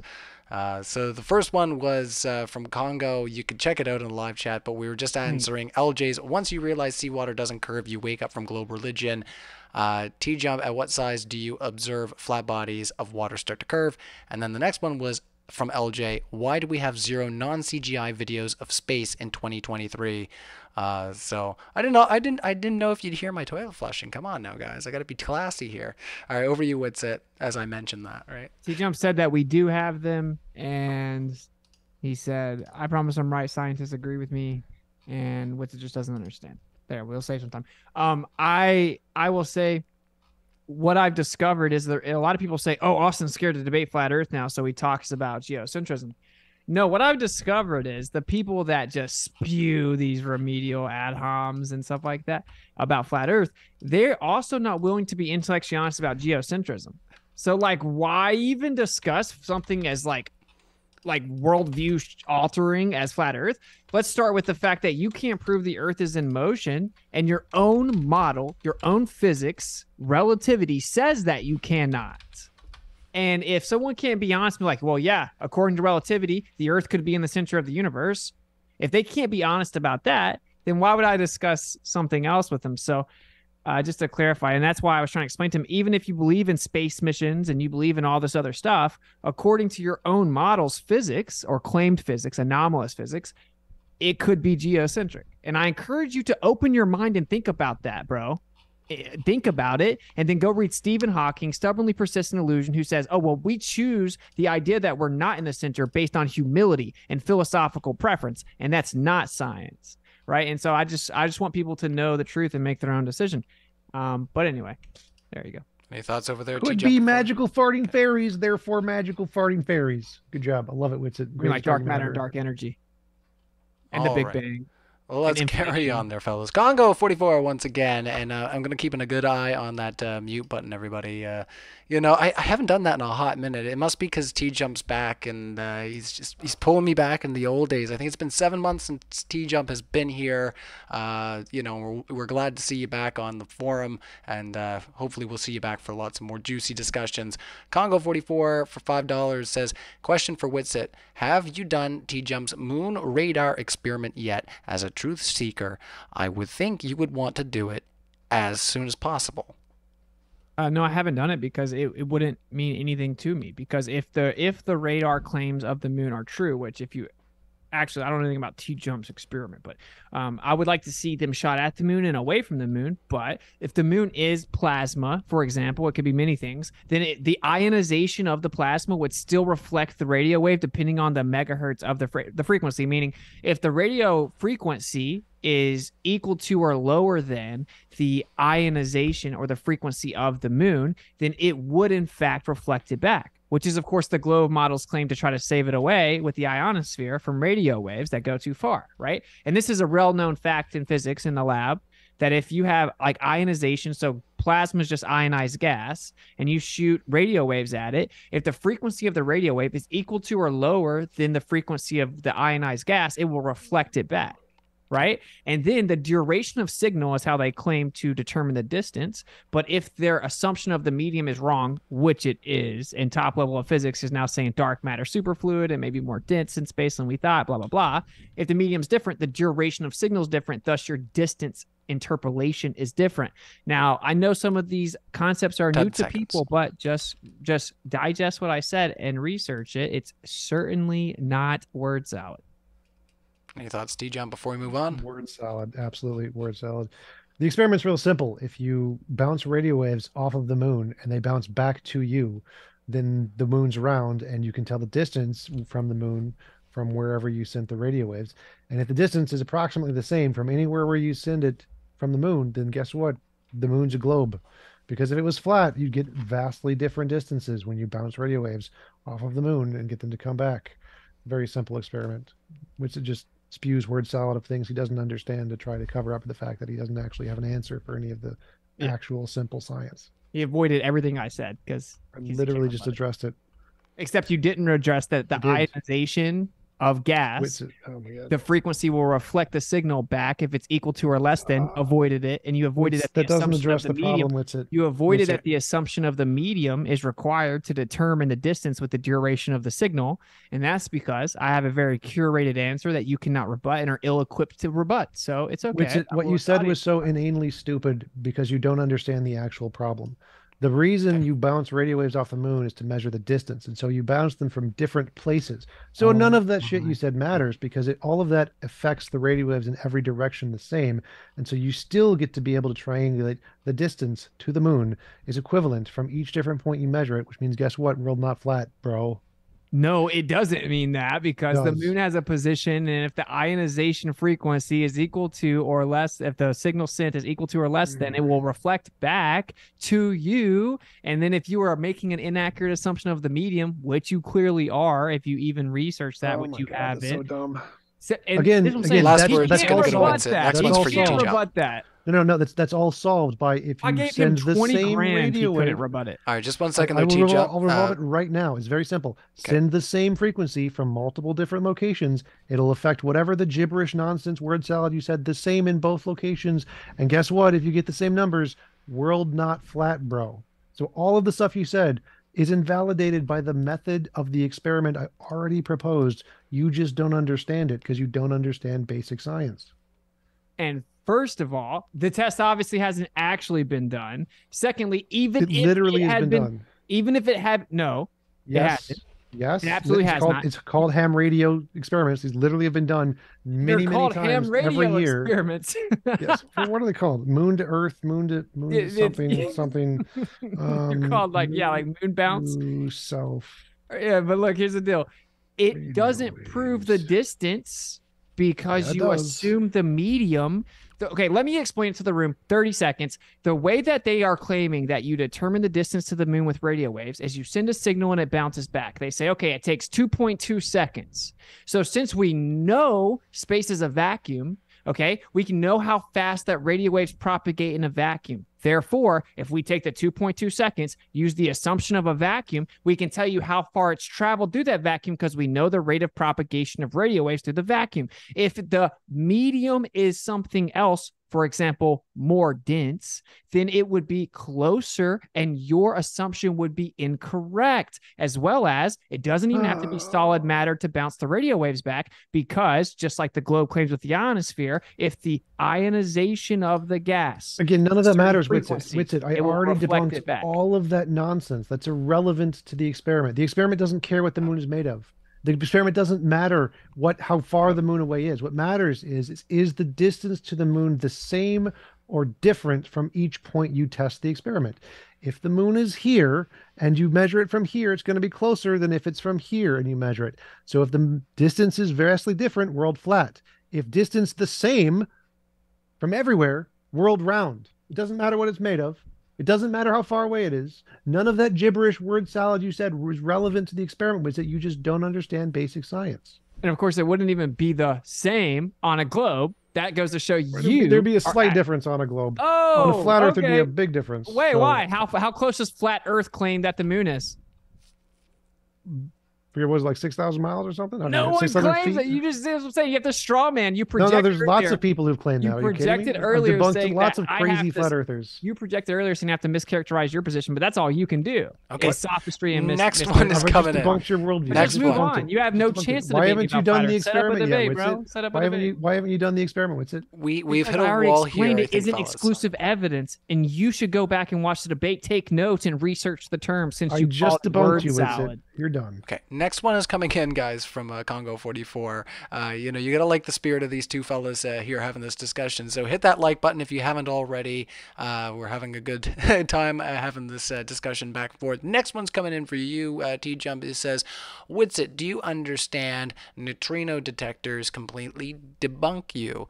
Maybe TJump could explain it to you. So we'll put it over to you, TJump. Do you know what neutrino detectors are? He's probably referring to the experiment where you can send neutrinos through the planet and like receive it on the other end, and so you know that the world is round because if you're like shooting a gun down and someone detects it on the bottom, then they must necessarily be below you, as opposed to if the world is flat, it wouldn't work. Probably what they're referring to. Okay, so what he's clearly talking about is they claim to be receiving neutrinos from the sun underneath, but if you actually look at it, what they do is they interpolate the data through a model, they assume the position of the sun, and actually run it through a graph that organizes the colors based on the assumed distribution of neutrinos, which of course they claim can potentially go faster than the speed of light and pass through all matter, and they don't know exactly what it is, and they can't even interpret exactly how the machine itself is receiving it because they don't know exactly what neutrinos are. And top-level physicists will tell you all of that, but I would like to point out, all the super chats, TJump the entire debate, all he could bring up is flat earth, flat earth, flat earth, flurf, flurf, flurf, because they could never debate geocentrism. I would dunk on all of them 500v1. They don't even know what the kinematic dynamic equivalence is. They don't know what the neotaconic system is. They don't know what the Newtonian analysis is. They don't know anything. They blindly believe the consensus, okay? And that's why all these super chats are about flat earth. All that TJump is talk about is flat earth because they can't defend that the earth is a tilted, wobbling, spinning ball revolving around the sun in space. They can't defend heliocentrism because their own model says, oh, it could be in the center. We have no idea. So I just want the audience to keep an eye on that. Everything they talk about is flat earth, so that they can discredit me. Right? They can poison the well and discredit me because they can say flat earth is so stupid. Let's avoid the fact that Austin absolutely intellectually eviscerated TJump when it comes to geocentrism, and he avoided it with all specificity the entire time. Right? So it'd be cool if you guys can talk about the subject, but you can't. I don't think you understand how words work. Anything about it. Because when I say flat earth, I'm collectively also referring to geocentrism as both equally stupid. So anytime I refer to flat earth, it also covers the topic of geocentrism. So everything I said debunked all of your arguments and all of the flat earth arguments in addition to those. How do neutrino detectors debunk geocentrism? Well, they don't. That wasn't my argument. How does the moon bounce debunk geocentrism?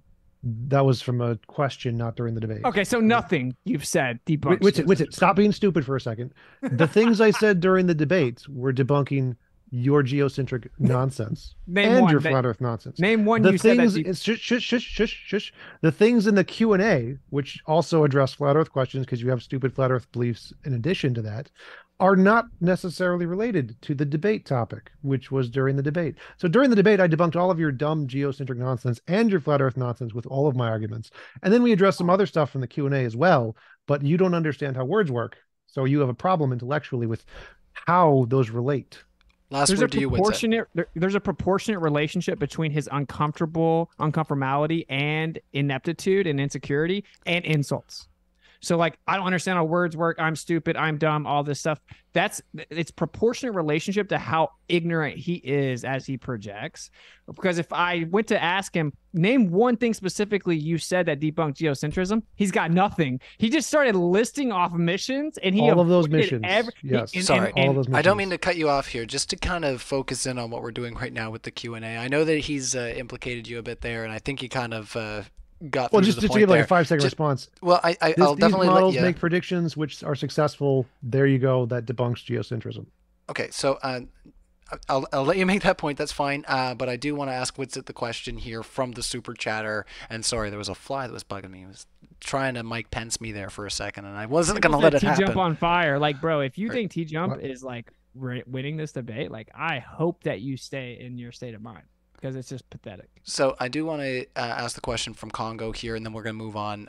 So Witsit, do you know what so do you understand neutrino detectors? Completely debunked you. I'll give you 10 to 15 seconds to kind of wrap up this question here, and then we'll move on. I to did. Wade. I explained it. I explained how they don't. I explained that neutrinos are a phenomenon that no one can fully explain. They claim it goes through all material. It may go faster than the speed of light. We don't even know what they are. All top-level physicists will tell you that. And whenever globe earthers bring it up, which is a diversion away from tonight's subject because they can't defend heliocentrism, like I explained, they claim that it's because we see the sun through the earth. But actually, if you go research the papers and read them, which I have, they actually run the neutrino observations and data through a certain algorithm, and then they start to throw out all the stuff away from where they assume the sun is through the earth, and then they create a graph and a visual illustration from that. That's what actually happens, and no one will actually address that. All right, this next one coming in again for you, Witsit, from Wade Eberly.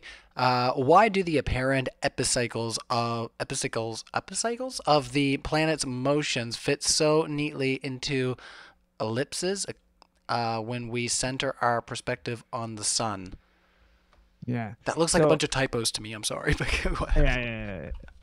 Well, actually, this is just a fact that whenever heliocentrism was first proposed, because what had happened was they took Tycho Brahe's data, observations, and model, which was a geocentrist, right? They took his data and then tried to make it a heliocentric model with Copernicus.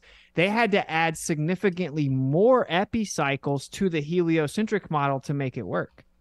So it's funny. So both systems have epicycles, and that's because if you look at the torus field, there are naturally epicycles within that elongated sphere that is the torus field, right?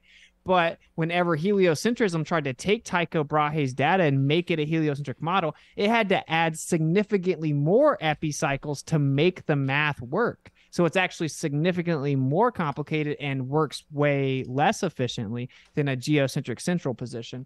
Okay. But, who cares about facts, I guess, All right, let's try to get through this next one a little bit quicker, I guess, because, we still got like 30 minutes before we'll get to that 2-hour mark that I kind of set that we'll try to get you guys out of here.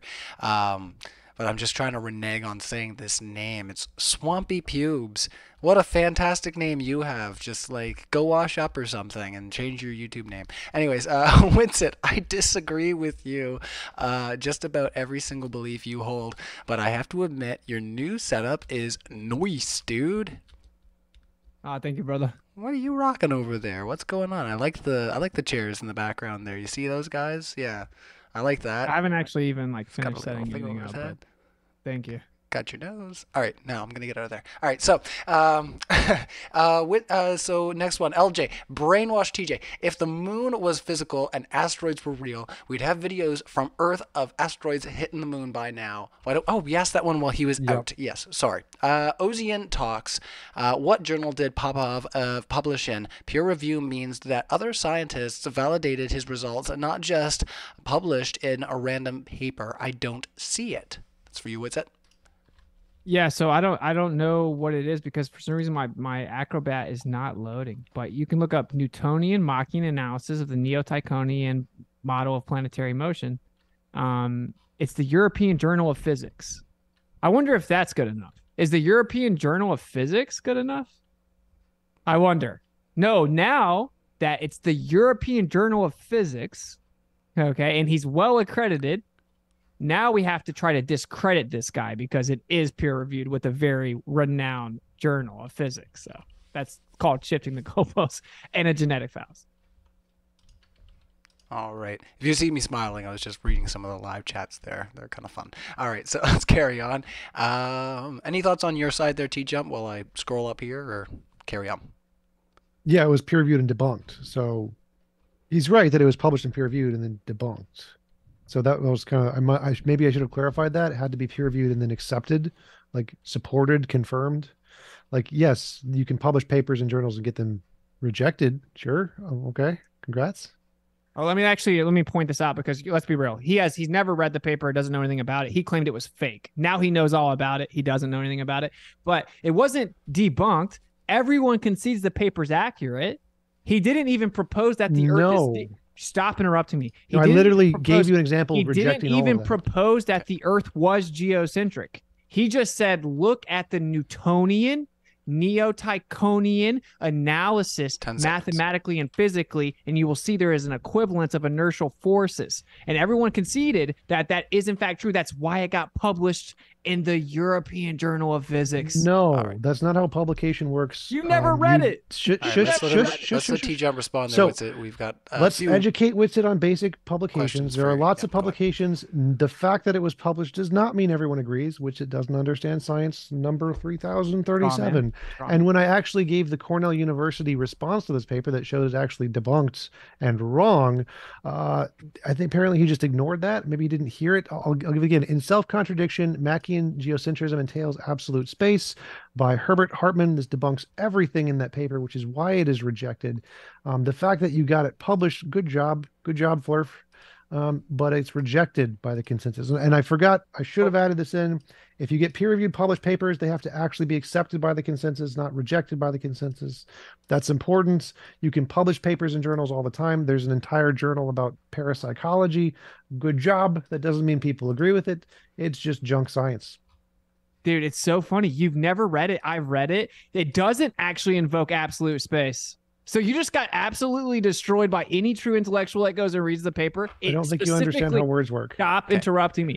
It specifically denounces absolute space and says that that was the lethal assumption of Newton to assume that there was absolute space, which of course Einstein said that there was not.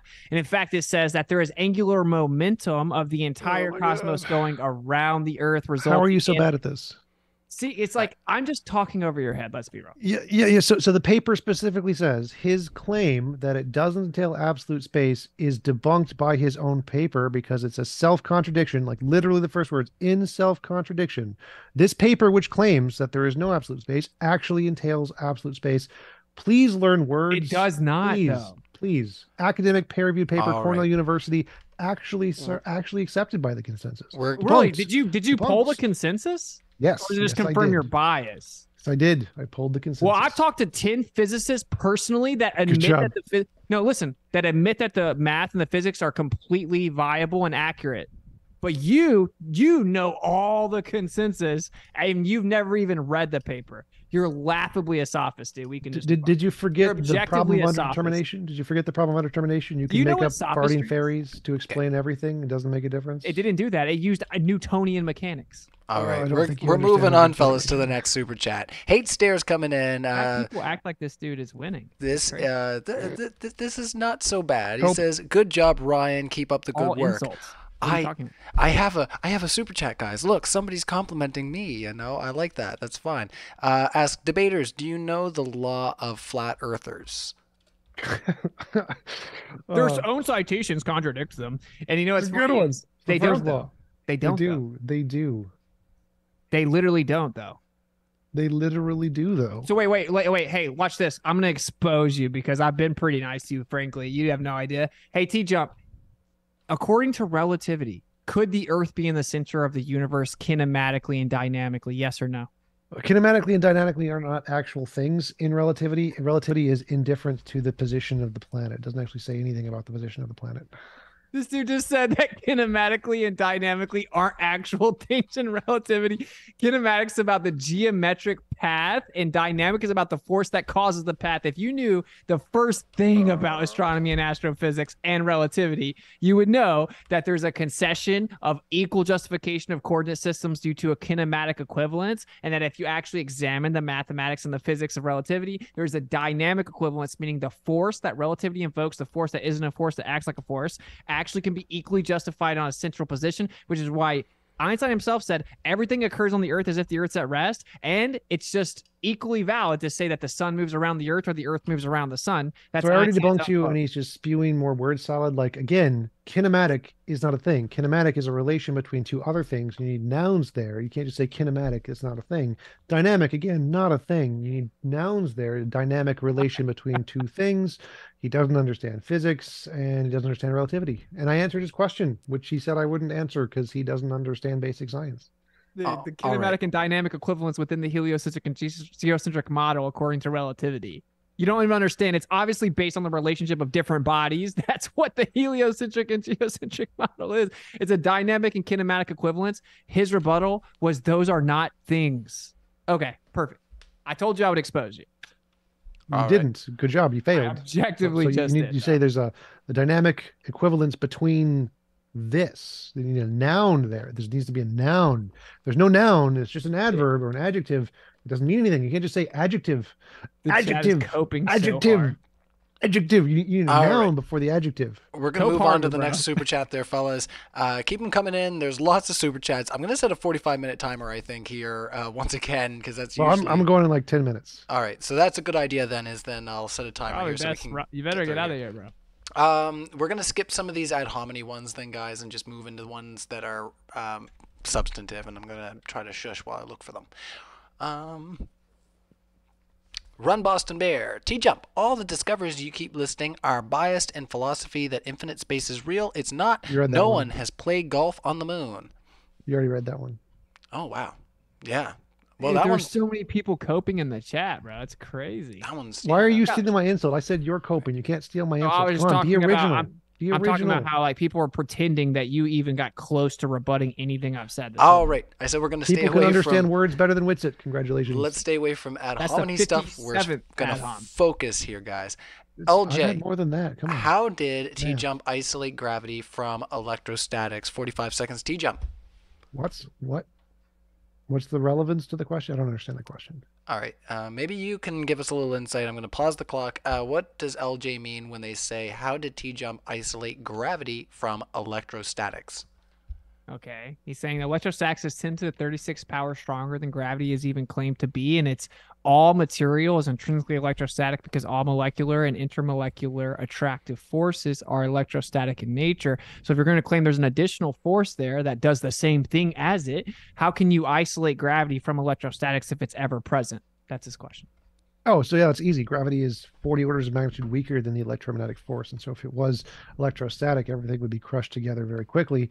So we can definitively show that it's a different force with absolute certainty. And if you don't know that, you're dumb. Dumb as rocks. All right. Next He one coming didn't in. answer. I literally just did.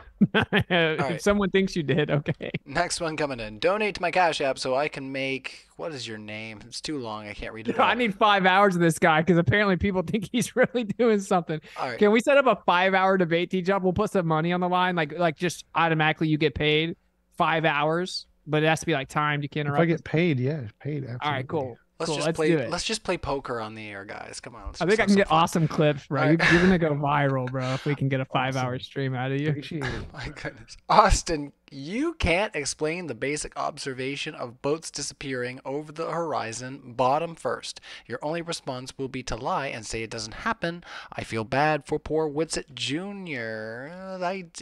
Yeah, that's a little ad hominem Yeah, I at mean, the they end. always have to talk about my beautiful 10-month-old baby because you they're don't talk about the people's children. degenerates that I could was gonna say never even that's- get a female. Yeah, but anyway, Give me a second there. Goodness. that's also, again, you're so obsessed with talking about flat Earth because you can't defend heliocentrism. And I think it's pretty telling that not one response, not one super chat can defend heliocentrism. It's always about flat Earth anyway. Yeah, the angular resolution is relative to the reception and propagation angles of what you are observing. And so if you're on the surface and you're 6 feet above it, but there's a 100-foot building, well, the bottom of that building or the bottom of a boat is closer to your eye level, which means 10 that seconds. the propagation reception angles fall below the resolution angle quicker. This is very simple. And of course, the attenuation rate is higher at the bottom of the atmos of light because of the turbulence and the absorption rate due to the density of the medium. All right. Word salad. 30 seconds on this one. Wisco Matt. It's off topic, but I'll give you 30 seconds. I bet TJump believes a phone call was made from the moon to the White House in 1969, and that is believable. We lost technology to get back there. I have no idea about the phone call. I really don't care. We have been to the moon. I don't care about it. Whether or not there was a phone call. I really have no position on. All right. Witsit, why do... sorry, this is also from Wisco Matt. And thank you also, I should say, to Congo44. I'm sorry we didn't read your question because it's ad hominem. And Crackling Crow just sent a winky face, winking back at you. You good-looking super chatter. Thank you for that. All right, so Wisco Matt says, Witsit, why do some physicists say there is a crisis in cosmology? Because relativity doesn't match the actual observations. So you have the dark matter problem, which supposedly makes up over 80%, 83% of all matter in the universe, but they don't know what it is, can't define it. And then whenever they actually look at dark matter halos and galaxy, doesn't match the predictions. Also, you have the flatness problem that has to require like mathematically impossible odds to have the perfect energy density for the universe to be flat. That's called a fine tuning problem. I could go forever, but basically the cosmological crisis is that they can't explain the dark energy problem or the dark matter problem, and that space has to be expanding and accelerating 4 times the speed of light, 4 times faster than the speed of light, and they can't explain the causal mechanism or the actual energy for that expansion. And they also have a Hubble tension problem where the actual rate at which it supposedly expands doesn't match with their different methodologies, which they use to determine distances and everything else. So they're in a true state of crisis because they have no actual causal mechanism for gravity. They can't explain dark matter. They can't explain dark energy and many other things. There you go. Oh, well, you were right at the end there. So, yeah, let's continue on there. There are actual things we actually see, and Science we can't explain them. Oh, no. See, that's all he's got. Science doesn't know everything yet. They're like, no, right. It refutes your model. You can't offer specificity. You're out of your league. Let's move to the next question. All right. They can't explain it, therefore I'm right. Argument from ignorance. No, it refutes your model. You'll catch up one day, but you'll just never actually publicly say it. All right, my bro, is Biden come out with a new booster, bro? All right, let's continue on. Maurice Smithville, has TJump ever had a debate where he doesn't call the other person an idiot? So they're accusing you of making too many ad hominems throughout the debate. Any thoughts on that? And then we'll move on. I exclusively call people idiots when they are significantly intellectually beneath me and not worth my time to actually do any research. So I do lots of actual real humble, debates with like real professors who are really actually intellectually and have valid points. But Witsit is not that. He makes up bullcrap science numbers and doesn't understand things and doesn't actually do research and doesn't understand criticisms. All right. Doesn't listen to people who actually understand things. TJump. I won't let you just go on a big Caliban about humility, bro. You guys got all that books. out. I saw one of the questions. I'm gonna go grab a book. Okay, go ahead. The next question for me. It's right there, but no, the next one's for TJump. So you go ahead. Perfect. And yeah, I was gonna say I think you guys have kind of you've bit at each other quite a bit throughout the debate. So I think everybody knows how you feel about each other's thoughts. Nobody's confused about how you feel about that. So donate to my Cash App says another win for TJump. Austin Witless got schooled. So you got a fan there. They just came in to say that and have a little fun. So thanks for that. Ninja Witsit is out of his depth. Quick, get him a life jacket. Well, gee, now I'm reading all the ad hominem ones. He's gonna come back and be like, Ryan, you said. All right. Base Theory says after show on my channel, Base Theory. Oh, dual after shows. So you can join Base Theory on his after show or Base Theory. I mean, if you want to join me and Ozian over on Matters Now, I'm going to put the link in the live description here in just a moment. So if anybody wants to join us over there, they're more than welcome to it. And we'll talk a little bit about what we witnessed here as far as this discussion. What did we witness, everybody? What went down? Now Witsit has returned with a book. We shall return to our epic live discussion. So, welcome back. You wanted to show us a book. Yeah, someone asked about books that they can read from based on the stuff I'm saying. So I'm going to run through a few books super fast because these are fire books. So this is Robert Lauber, Harvard University. Talks about how ether is inevitable, a different universe. Frank Wilczek, Nobel Prize winner, Lightness of Being, also talk about how his ether is inevitable. He's a quack. Longing for the Harmonies, also by Frank Wilczek, explains that everything's intrinsically vibrational and results in an ether. Seeing Red, showing that the red shift distribution of the universe is distinctly impossible within the heliocentric model. That is by Halton Arp. And then this is the Michelson-Morley experiment. And this is The Stubbornly Persistent Illusion by Stephen Hawking himself, which is a foreword of Einstein, or basically he writes a foreword and then puts all of Einstein's quotes supporting it, which is that the stubbornly persistent illusion that the Earth is in the center of the universe is unavoidable. All right. For Harry Potter, we need more useful information. Yeah, Stephen Hawking. Stephen Hawking is Harry Potter. Perfect rebuttal. All right, so from what I know, TJump doesn't have much time, so let's try to keep it to 30 seconds here going forward. TJump doesn't even realize geocentric doesn't need dark matter, so him explaining it is just irrelevant is another win for Witsit. 30 seconds, TJump, to respond. again, dark matter is a phenomenon. We see something happening, and they need to explain that somehow. They explain it with magic space goo. So that is their dark matter. They have magic space goo as their dark matter. The extra stuff there that explains the orbits of the planets around galaxies is space goo. They're also claiming there's extra stuff there we don't know about, and it's space goo ether. Like, this is not a hard thing to understand. The flurfs and geocentrists also are explaining dark matter with something else. They just don't they just somehow claim it's not the same problem. All right, that's time there. So next one, Wiscomat TJump. I have never seen someone act so smug while all of his arguments are fallacious. Appeal to authority, appeal to consensus, ad homs, etc. So you got another critic in the live discussion there. Any thoughts for them before we move on? Well, appeals to authority and consensus are only fallacious if they're not actual authorities, and so appealing to the actual authorities isn't fallacious. Stanford Encyclopedia of Philosophy on fallacies, number 9, I think. Oh, yeah. If you think that it's automatically a valid argument because your perceived authority says it, it's intrinsically fallacious. The evidence has to support it. It's pretty simple. Well, that's actually true. Witsit is correct there. The reason they're authorities is because they make the discoveries, who are not the flurfs or geocentrists, because they don't make the discoveries. I like to point out also that, like, with the dark matter thing, bro, like, you're just completely off the mark. If you assume relativity, then dark matter has to exist. That's why many astrophysicists are proposing modified Newtonian dynamics to replace relativity so that it doesn't need dark matter. Geocentrism doesn't need dark matter at all, and there's a variance of potential explanations without it. Duh. Yeah, right. It needs space goo ether, right? Geocentrism can use that, yes. The vibratory oscillations of a background medium resulting in that explains the same data that dark matter. I'm over your ad, bro. Let's move on. Does that explain the same data dark matter is explaining? You don't know anything. Is that a yes or a no? Well, no. Does the space goo ether explain the same data dark matter is meant to explain? Well, no, because dark matter explains the leftover from relativity. The data to explain is the stuff moving in the sky. Relativity doesn't work, so you need dark matter. If you throw dark matter out, you can explain all the stuff answering in the sky. question. All right, we're going to move on to the next question there, guys. Yahooligan is coming in. We're $2 Canadian, an Ontarian fella who has been co-modding here on Modern Day Debates. So give Yahooligan some yahas in the live chat there. He's a fantastic fella and really easy to get on with, as all of us Canucks seem to be generally, except for, you know, the ones I know, I guess, besides myself, right? I'm all right, right? And, you know, I'm not one of those awful Canucks, am I? Yeah, I am, secretly. All right, so Yahooligan, thank you, Witsit and TJump, for the debate.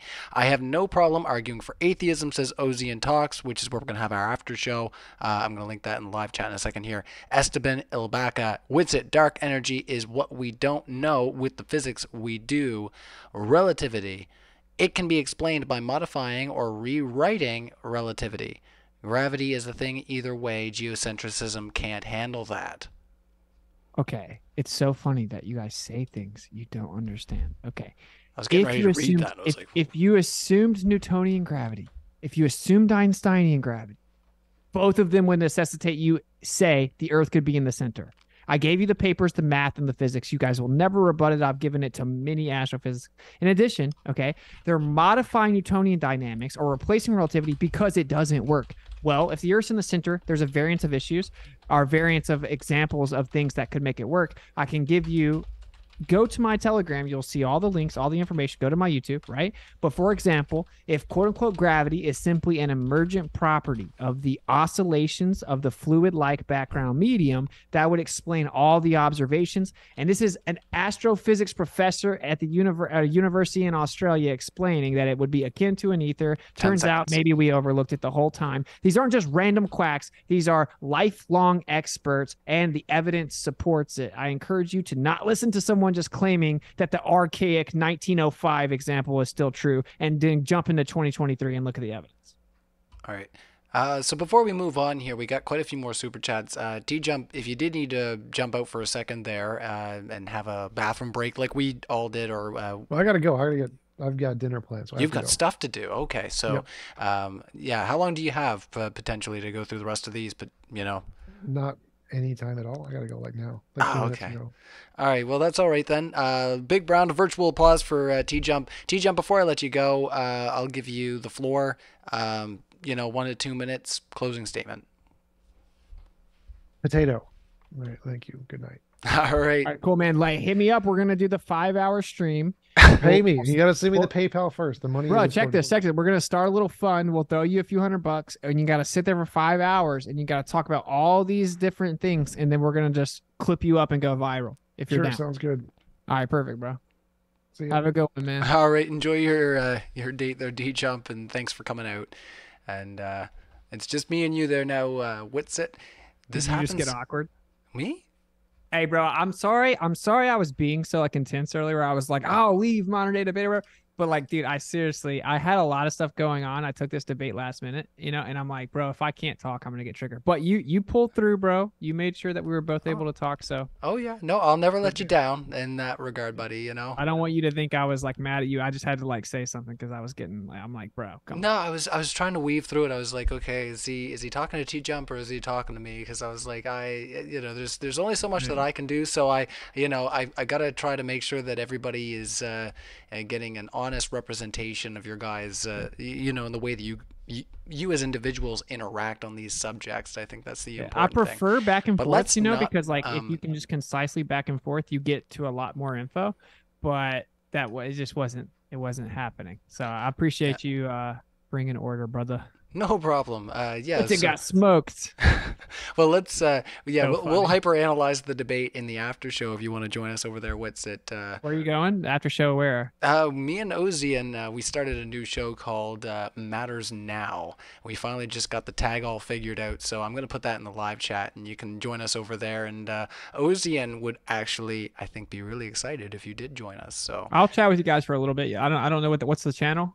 I'll put it in the live chat before we disconnect on the stream here. But let's carry on with our super chats here, Witsit, if you don't mind. You good with that, Witsit? If we want to go through a few more of these. Yeah. All right, thanks, buddy. All right, Nathaniel for $9.99. Witsit is the best of the flat Earth debaters by a mile. Can't help but wonder what kind of legitimate scientific learning or process he could be involved in if he didn't waste it on such nonsense. So they backhanded. Oh man, sorry about that. No, that's cool. That's cool. Yeah. Well, it turns out, bro, that most of mainstream physics in 2023 is very limited and confined due to philosophical bias that people don't even know are there. So I'm glad that I'm not inside of that. If I had of like, I'll be honest, bro, I got a college scholarship playing football. So it was like half athletic, half academic. And I just partied. I could even go to class or whatever. But if I had have like been responsible and got like a physics degree, I may have been lost in the sauce.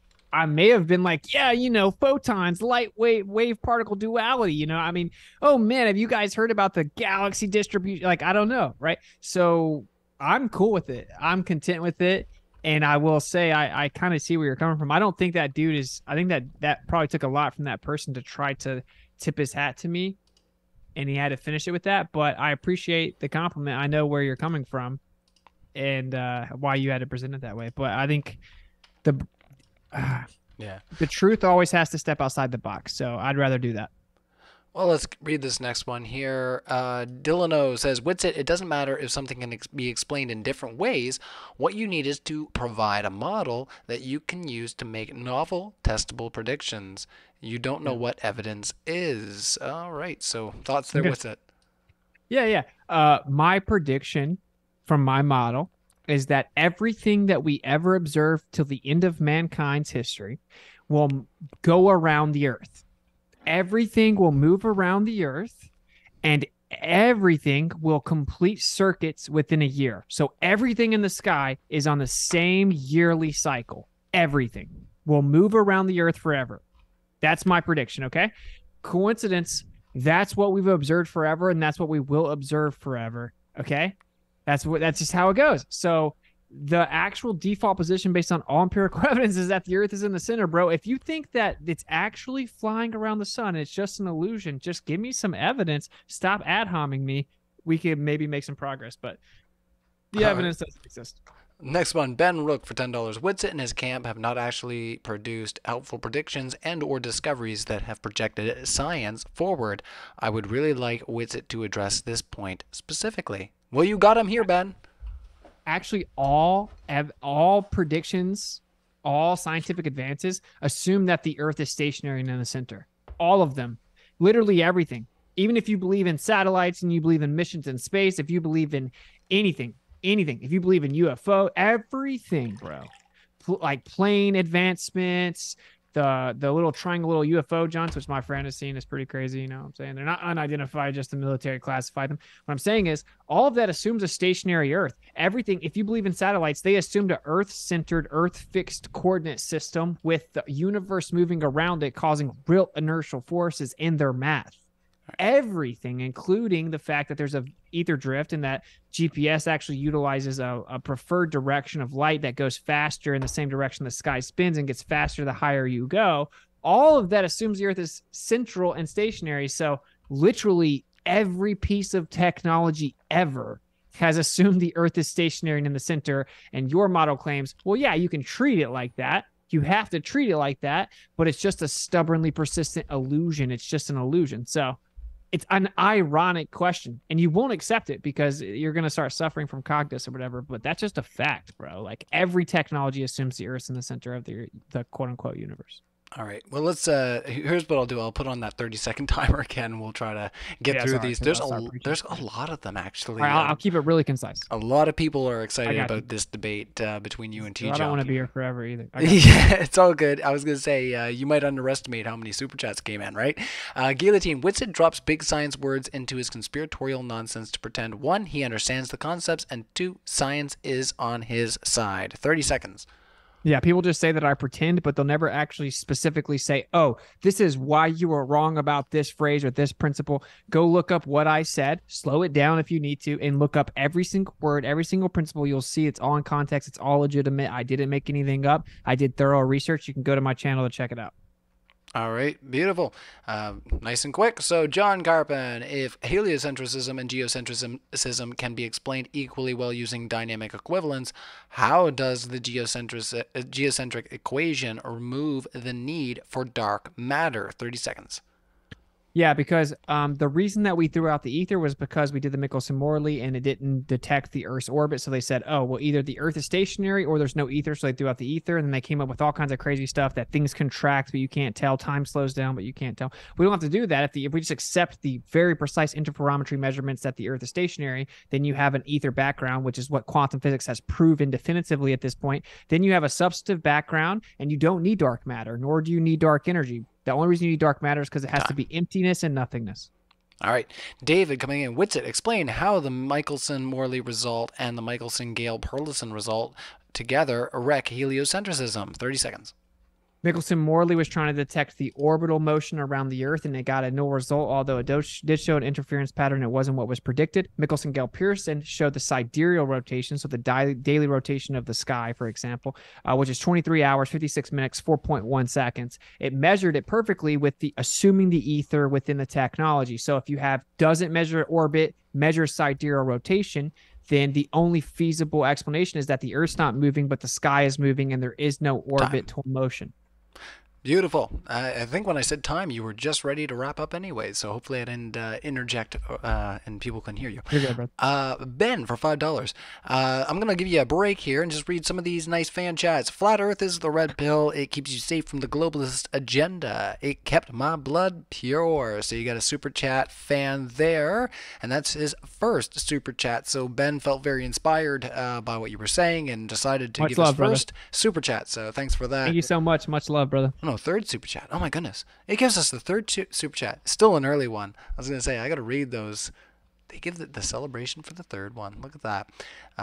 Proud Flurf. Witsit just gets it. They don't get tired of getting flat smacked. Level heads. Flat Earth Fridays. Witsit, I think, has stepped out for just a second again. So I'm going to take an opportunity. Sorry, I'm trying to find my charger, bro. Yeah, Flat Earth Fridays on Twitter. I can hear you. If I'm just gonna try to find my charger, it's in this big pile over here. Flat Earth Fridays on Twitter. Shout out to them. They're a bunch of legends, and I vibe with them tough. So if you want to go debate it, you want to go talk about it every Friday. I think it's roughly 8 p.m. Eastern, and it goes for many hours on Twitter Spaces. Flat Earth Fridays. Shout out to them. They're legends. All right, excellent. That's for TJump. And Witsit, I have done TJump's ham radio experiment. You can too, bro. I explained how it's not exclusive and it was hand wave dismissed, and I've been trying to get an answer to it for 5 years, which speaks for itself. You guys can't rebut it. All right, next one. Witsit. It doesn't matter if something can't be explained in different ways. Sorry, this is from Dillano. I should give the name first. Dillano, thank you so much for your super chat. Witsit. It doesn't matter if something can be explained in different ways. What you need to provide is a model that you can use to make novel, testable predictions. You don't know what evidence is. Yeah, but again, I explained that the geocentric model predicts that everything, including distant galaxies, will move in relation to the Earth. The heliocentric model actually predicted the Earth's in a tiny little insignificant corner tucked away, and it doesn't matter. And you'll see redshift, blue shift, random motions everywhere. We actually saw that everything moves around the Earth. You updated your model to say, oh, it's an illusion. Yeah, I promise it looks like that, but it's not like that. So the novel prediction burden is on you because all actual evidence matches our prediction. And of course, mine is that there's no dark matter, there is no dark energy, the Earth's in the center, and everything we ever observed for the rest of recorded history will show the Earth in the center. It's very simple. You just don't want to accept it. All right, next one coming in. Congo 44. Witsit is pretty arrogant to think that people have not done their experiments. I have. It takes about an afternoon to debunk almost everything you said in the last 5 years. Thoughts, Witsit there for 30 seconds. There's another baseless claim void of substantive specificity. I explained the moon balance, and then the fact is you can't even explain how radio waves over 100 megahertz, which is far beyond the supposed ionosphere that reflects it down and saves the globe, go over 2,500 up to 3,000 miles, but it would penetrate the ionosphere. Thanks for playing. Microwaves also do line of sight, beam divergence of less than a meter down to 1 millimeter. And there's no diffraction, no bending, no refraction, and no bouncing off the ionosphere. We refuted the globe in many ways, and that's not what this was about, but thank you for playing. Alrighty. Justin coming in for 10. Witsit, you make assertion, claim statements that things debunk something does not make the case. You haven't defended any of the claims you make, you just assert them. Trust me, bro, plus wrong jargon, in quotation. See, you see how every single supposed debunk of me has nothing specific in it. Because everything I said specifically can't be rebutted. I think that an intellectually honest audience member will see that none of it's being... If you can tell me, oh, but the physics says that actually the inertial forces don't work the way that you say, I will rebut it. But you'll never do that because you can't do that. And the fact is that your own model with Einsteinian or Newtonian mechanics necessitates a kinematic and dynamic equivalence. If you're not familiar with those terms, it's okay. Just go research them. They're simple. I defined them in the opener, and I encourage you to research it more. The truth is that your model's falling apart. It's in a cosmological crisis. The geocentric model doesn't have the dark matter or dark energy problem. It's just chilling as it always has been and always will be. All right, Charles Laner coming in. Sorry, new to this type of debate. Probably has been stated before. But Witsit, how does your view account for celestial navigation?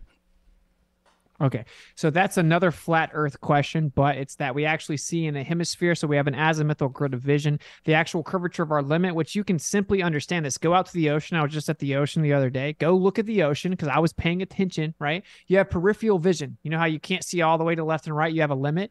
Well, look out at the ocean. What you'll see is it looks like a giant circle around you. It's not because of the curve of the Earth, even if you thought it was a globe, because it's way smaller than that. You have a curve around you. Okay, we have an azimuthal grid, a hemisphere of limit around us. And so we see everything within that limit. The globe says, oh, well, no, there is no limit. We can see forever. We're Superman. We see in perfectly straight lines. And that curve is because the Earth is curving. So if you understand that we don't see forever, then it explains everything, including celestial navigation. You map it in an azimuthal grid. All right, so a little chance for you to take a break here, and I'll read some of these super chats that aren't directly to you. Witsit. Yeah, you can take a chance to look for that charger, buddy, if you want. Look for your charger. It's fine. Witsit, great job as usual with this debate. Keep it up. TJump, the clam chair kills me every time. Next one says, TJump just says debunked without any specifications, followed by an ad hominem. So TJump, if you're watching this afterwards, maybe you'll have a live after show and you can respond to Robert Tozy. But I did want to read your super chat there, just worth giving. What's a little break there? Swampy, gross, old, nasty pubes. I'm donating just to make Ryan read my name again. Great job tonight, gentlemen, and Ryan too, I guess. Well, thank you, I guess, to you, swampy old nasty raggedy old. Anyways, just remind everybody, since Witsit's looking for his charger there, we do have our tickets linked in the description to DebateCon 4. So Dallas, Texas is where we're going to be hanging out. If you haven't already checked out the tickets in the live description, if you're in the area, I would encourage you to do so. We're going to have Witsit there if you enjoy what you're hearing here tonight. He's going to be hanging out debating with Leo Filius. Matt Dillahunty is going to be there along with Aaron Raw, David Wood, along with Andrew Wilson from The Crucible, and a couple other people as well. I was going to say, I got to bring up the promo here. Destiny's going to be there. Yes, of course. So I see there's 800 odd of you watching right now. Hit that like button if you haven't already. We're just getting through our Q&A here and trying to get through some of the ones that aren't directly related to TJump. The next one was from Run Boston Bear. Hey Ryan, thanks for modding and being a lighthearted person. Well, you're welcome, Run Boston Bear. I am a pretty lighthearted person generally. I feel like if we ever get to the point on Modern Day Debate where I need to really drop a hammer, everybody's going to be like, okay, if Ryan's upset, then something must be wrong. I'm hoping that will be the fallout. After hearing Witsit many times, you must realize the Earth is not a globe. High five, says Run Boston Bear. So that one was also a compliment for you there, Witsit. He said, after hearing Witsit many times, you must realize the Earth is not a globe. High five. So high five to you there, buddy. Space Miner says, are reviews of a peer required to have a peer review also to be considered a proper peer review? So we're 10 minutes over, and we're going to try to wrap these up quick, guys. Many physicists peer review the Newtonian, Neo-Tychonian analysis of planetary motion. They acknowledge that the math and the physics all work, as well as relational mechanics. I personally sent it to a PhD in physics and astronomy, or a PhD in astronomy, a professor. He runs a planetarium. He came back and told me, yes, all the math checks out. It is legitimate. I have a couple questions. So the truth is that the math and the physics is indisputable and that all the peers acknowledge it. They just disagree with the conclusion based on philosophical grounds. I encourage you to read the paper. If you don't know about some of those terms because you're not well researched, go watch In the Field. Witsit gets it. Next episode on the first absolute legend coming on. You should check it out. All right, next one coming in here. Witsit, yeah, he had said great job as usual. That's from T Baggins. Much love, brother. Oh, I met you, bro. Much love, bro. And yeah, it's always fun when we see people that are in the live chat that we've met and hung out with. Eric William May, Witsit crushed it as usual. TJump never researches, never heard of lunar wave. A normie taught me about lunar waves 8 years ago. There's the Canadian coming out in me. Oh, gee. All right, well, let's move on there since that's mostly towards Bro, TJump. get out of that place, bro. Come to freedom, brother. Come to Florida. You can hang out, bro. I got a pool. You got a pool. Come to freedom. We won't talk about that right now. All right, so come to the after show. We could talk about what how I feel about where I am. Alexander L. Witsit, draw a diagram of how a boat goes over the horizon. The boat goes over there. Okay. As the boat leaves, because I live right by many oceanic horizons, okay, the boat, it goes away, and then it starts to disappear from the bottom up. How far away it does that changes based on the day. The bottom layer of the atmos is the most dense, so light gets absorbed in that portion of the atmos faster. It's called attenuation because it's more turbulent and more dense. Also, the angle of the light that you're receiving is smaller at the bottom of the boat relative to your eye level, so it drops below the resolution angle due to the reception and propagation angles sooner. Just look up the terms. I love you guys. It's very simple. If the Earth was flat, the boats would have to disappear from the bottom up, and if you can't let go of that, I'm sorry, I still love you.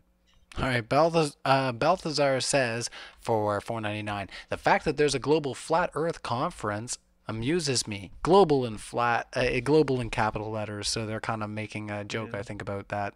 It's called phrasing. international, and if you went there, I promise you wouldn't be acting near as bad. Like, that's the reason that none of them do come. Danny Faulkner came and didn't say a word the whole time. my presentation. He didn't have a word to say, didn't have a word to say after, because you guys talk big on the internet, but why don't you come where there's 500 of us just chilling, showing love, hugging everyone, everyone's laughing, everyone's having fun, different points of view, but still accepting each other. And if you guys come and try to act like this, we would just chill and laugh and intellectually eviscerate you. You guys would never come. So, I mean, I hope you guys maybe man up next year. All right, Pythagoras, do those books say the solar system doesn't exist?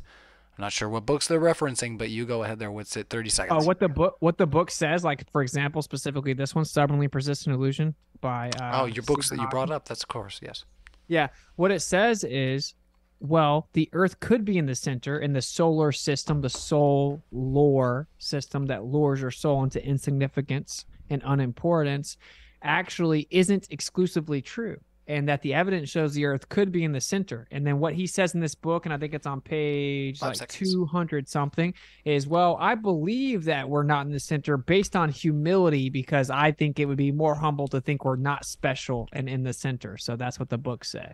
All right, so I'm sorry if I skipped a few of those ad hominem super chats. So if you're in the live chat right now and you're like, you didn't read my super chat, it's probably because if you read it, you weren't being very kind. And we're trying to keep it substantive while we get to the end of the debate. And I'm going to shush now because I'm wasting more time. Simon Allen, how long does it take for the sun to orbit the Earth? The same amount of time that they claim. Oh, the sun moves around the Earth every day. Okay, it's 26, 24, or 23 hours, 56 minutes, 4.1 seconds, whatever. We have sidereal rotation, and technically you have the sidereal rotation, the solar rotation is slightly different, but within just a very small amount. Everything moves around the Earth every single day, just constantly moves around the Earth every single day. And there's also an annual cycle of distant galaxies that create circuits, and they complete their circuits once a year. So everything moves around the Earth. There is no evidence that the Earth's moving around the sun. It's very simple. And the sun completes its movement within the ecliptic once a year. Very simple.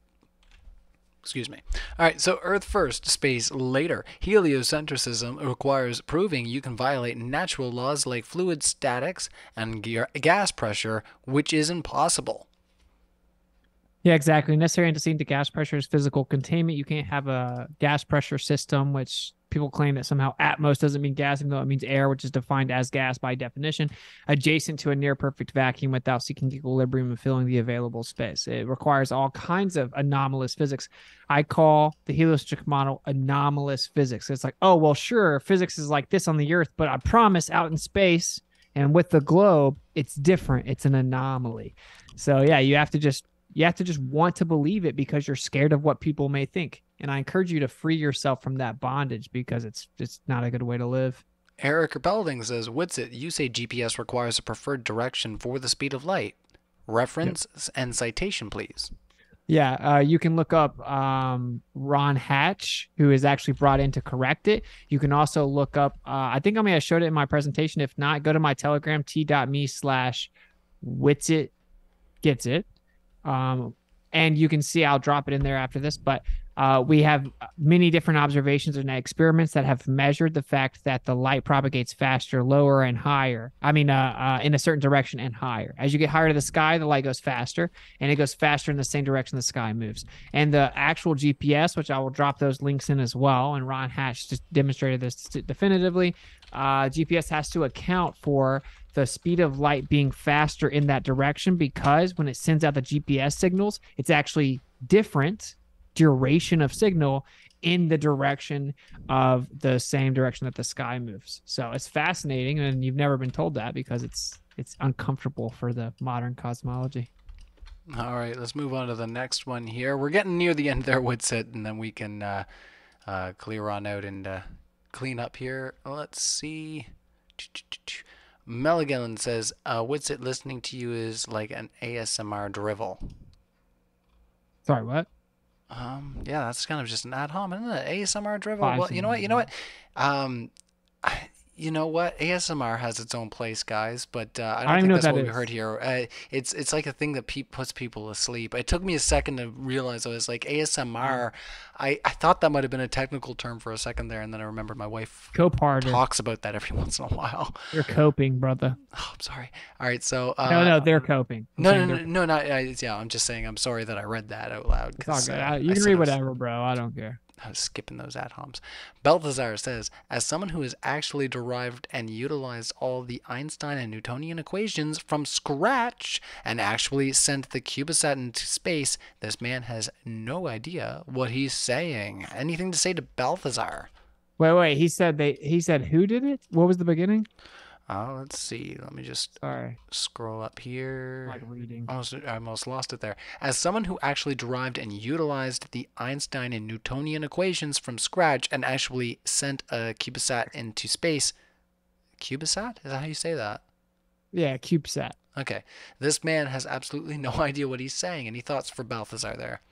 Yeah, he just baselessly hoping people are wooed by the fact he claims to have sent a satellite somewhere, but CubeSats aren't even impressive, bro. Why would you come in public and flex CubeSats? It's super weird to me. But anyway, I guarantee you that in your equations, you accounted for inertial forces and you used an Earth-centered, Earth-fixed coordinate system. I know that for a fact because I know people that have sent up CubeSats. So, and I've actually read through NASA's own equations for satellites. So you have to assume the Earth is centered and in the fixed position, and then you use inertial forces as if they're real, but claim that they're fictitious. So I know exactly what I'm talking about, and there is a Newtonian, Einsteinian, kinematic, and dynamic equivalence. All right. Last two questions. Witsit, only in your dreams did. No. Megalyn, no, I'm not going to finish that one, but thank you for your super chat. John says for $1.99, do you follow Q? No. Do they mean like QAnon, like down in America Yeah. in there? Yeah. Yeah. Not my thing, bro. Like, oh, the government's saying sit on your hands and trust the government. Look up Operation Trust. It's been done before in Russia. All right, last one coming in, Balthazar. The math for predicting all celestial motions goes from being super simple in a heliocentric model to absurdly complex with a geocentric model. I'd love to see him even try to properly derive anything. Thoughts Yeah. on that before your ending statement? That's the end of our super chats, everybody, Cool. so let's stop them from coming in. It's just another script. If you actually read the papers, you'll see that the math is simpler, but they won't actually read the papers because they're uncomfortable. But I explained earlier that they took Tycho Brahe, a geocentric model, and then they took all his data and tried to make it heliocentric. You got Copernicus. They had to add more epicycles to make it work, which means it was less elegant, it was less adaptable, and it was more complicated. In addition to that, all of the math is very simple because there's a dynamic equivalence if the Earth is in the center. So you said you'd like to see me do it. I just gave you the papers that literally do it. Relational Mechanics by Andreas Cease and Luca Popov wrote the Newtonian neo-Tychonian analysis for planetary motion. Okay, it breaks all the math and physics down. It's very simple. It's more simple, more elegant, and more adaptable than the heliocentric model. But I bet you'll keep repeating that script because, frankly, that's all you have. It's just to claim that it's simpler. All right, closing thoughts there, Witsit, on our discussion tonight. Yeah. Unfortunately, we weren't able to get into a lot of like the real like meat of it, like the real specifics. When I was talking to TJump, I wanted to get into the specifics of it, but let me break it down real quick. It's really simple. So people back in the day, they thought that the Earth was a plane. Then they thought, oh no, it must be a ball because the perfect shape's a sphere. That's the Greeks. Then they thought it was a stationary sphere for many years, and then they got to the point where they said, oh, actually the Earth is tilted, wobbling, spinning, and revolving around the sun, and that's a sphere, right? And so then we fast forward to where we started making very big advancements in technology and telescopes and stuff, and we were like, okay, well, if the Earth is this little tiny rock in this insignificant corner tucked away, then we should see things moving everywhere. I shouldn't care about the Earth at all. We should see redshift, blue shift, left, right, up, down, everywhere, right? That was just the heliocentric model's predictions. Edwin Hubble saw, wait a minute, everything we see, no matter how far out we see, no matter how good the telescope gets, it all moves around the Earth, everything, including the distant galaxies, and they spin once a year and complete their circuits, all moving around the Earth.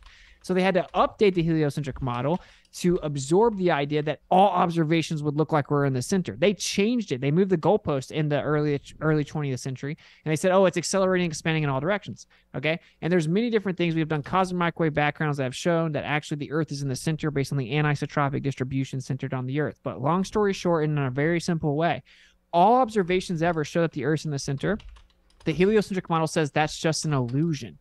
So you have the burden of proof to claim that it's actually the opposite of what we see. Now, if we compare the two, seconds.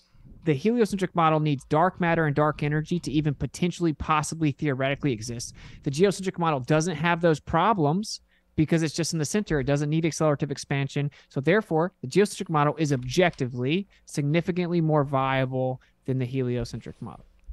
All right. Well, we're going to close it off there, and I'm going to remind everybody that we have our tickets linked in the live description for DebateCon 4. Witsit's going to be there. He's debating against Leo. It's going to be a great time, so you won't want to miss that. So if you're going to be in the area, get your tickets. Let us know in the live chat where you're at. We always like to know where people are hanging. You see that little thermostat on the side there of the regular video that we had up before we turned into just a regular Zoom call. That's a representative of our crowdfund, and that's also linked in our description, where you can get access to all kinds of amazing perks if you can't make it in person but you also want to support the event. So I will let everybody know that we are going to be doing an open panel after show. So if you want to come in there and let us know what you think of the discussion, I'm going to put the link in the live description, and remind everybody that, keep sifting the reasonable out from the unreasonable. And thanks, Witsit, for being here. Big virtual round of applause for Witsit, and we'll see you guys next time. Yeah, much love. Cheers, buddy. All right, I'll try to jump on the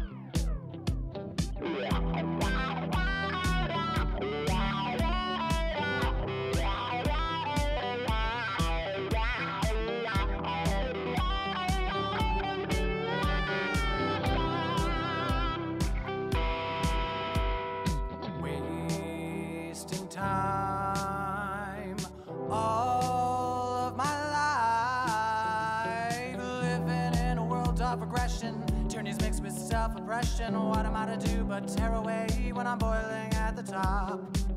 Try to find a way to fight the fire. Smart to rap from the minds of liars. Call the shots as you bow your heads, and the march never stops. The stars could be free, but this insanity bends you right by the knee. Running in circles now for something that can't be found. And I bet as you hit the wall, the rain starts to fall. You can run away, sing a tune that's true. I'll be beside you.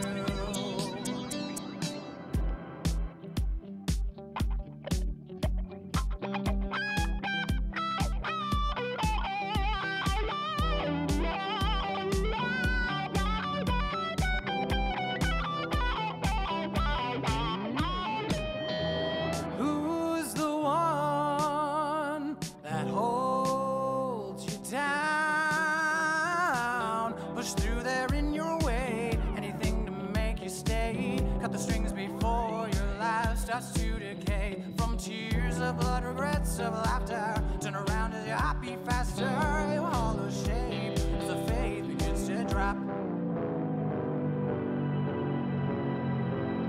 Shelter can find your thoughts of suicide. It's hanging down by the fray. Running in circles now for something that can't be found, and there's no time for today. Prayed away, the world would be untrue. I will rise against you.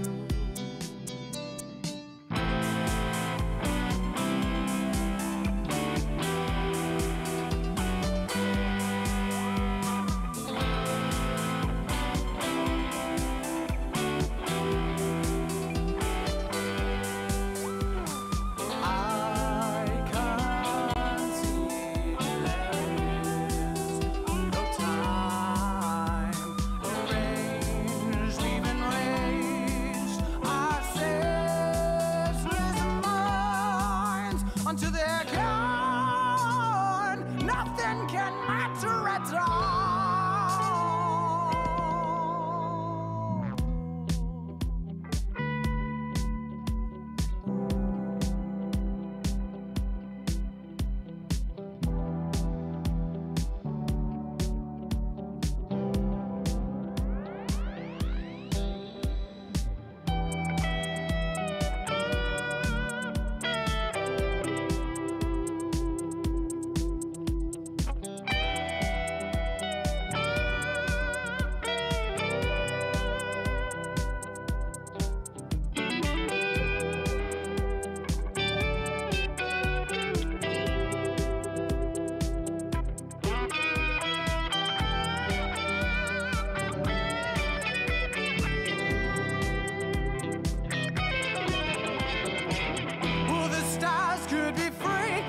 Insanity bends you right by the knee.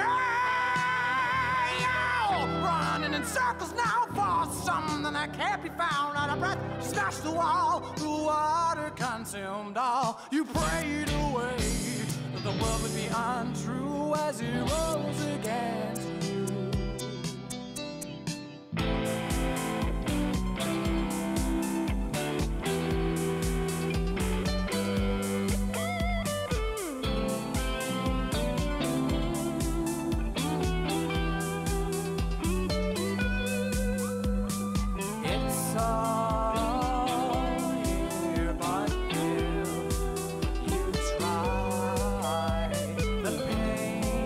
Unfair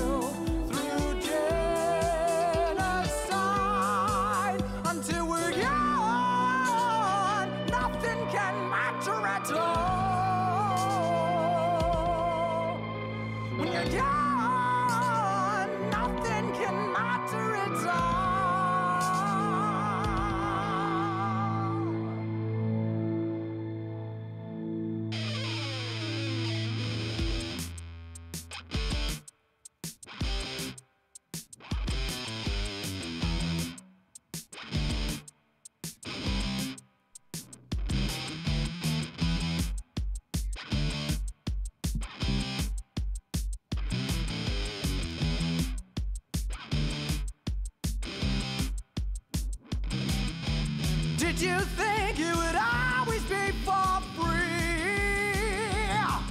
Now sit back, watch it burn, burn, burn.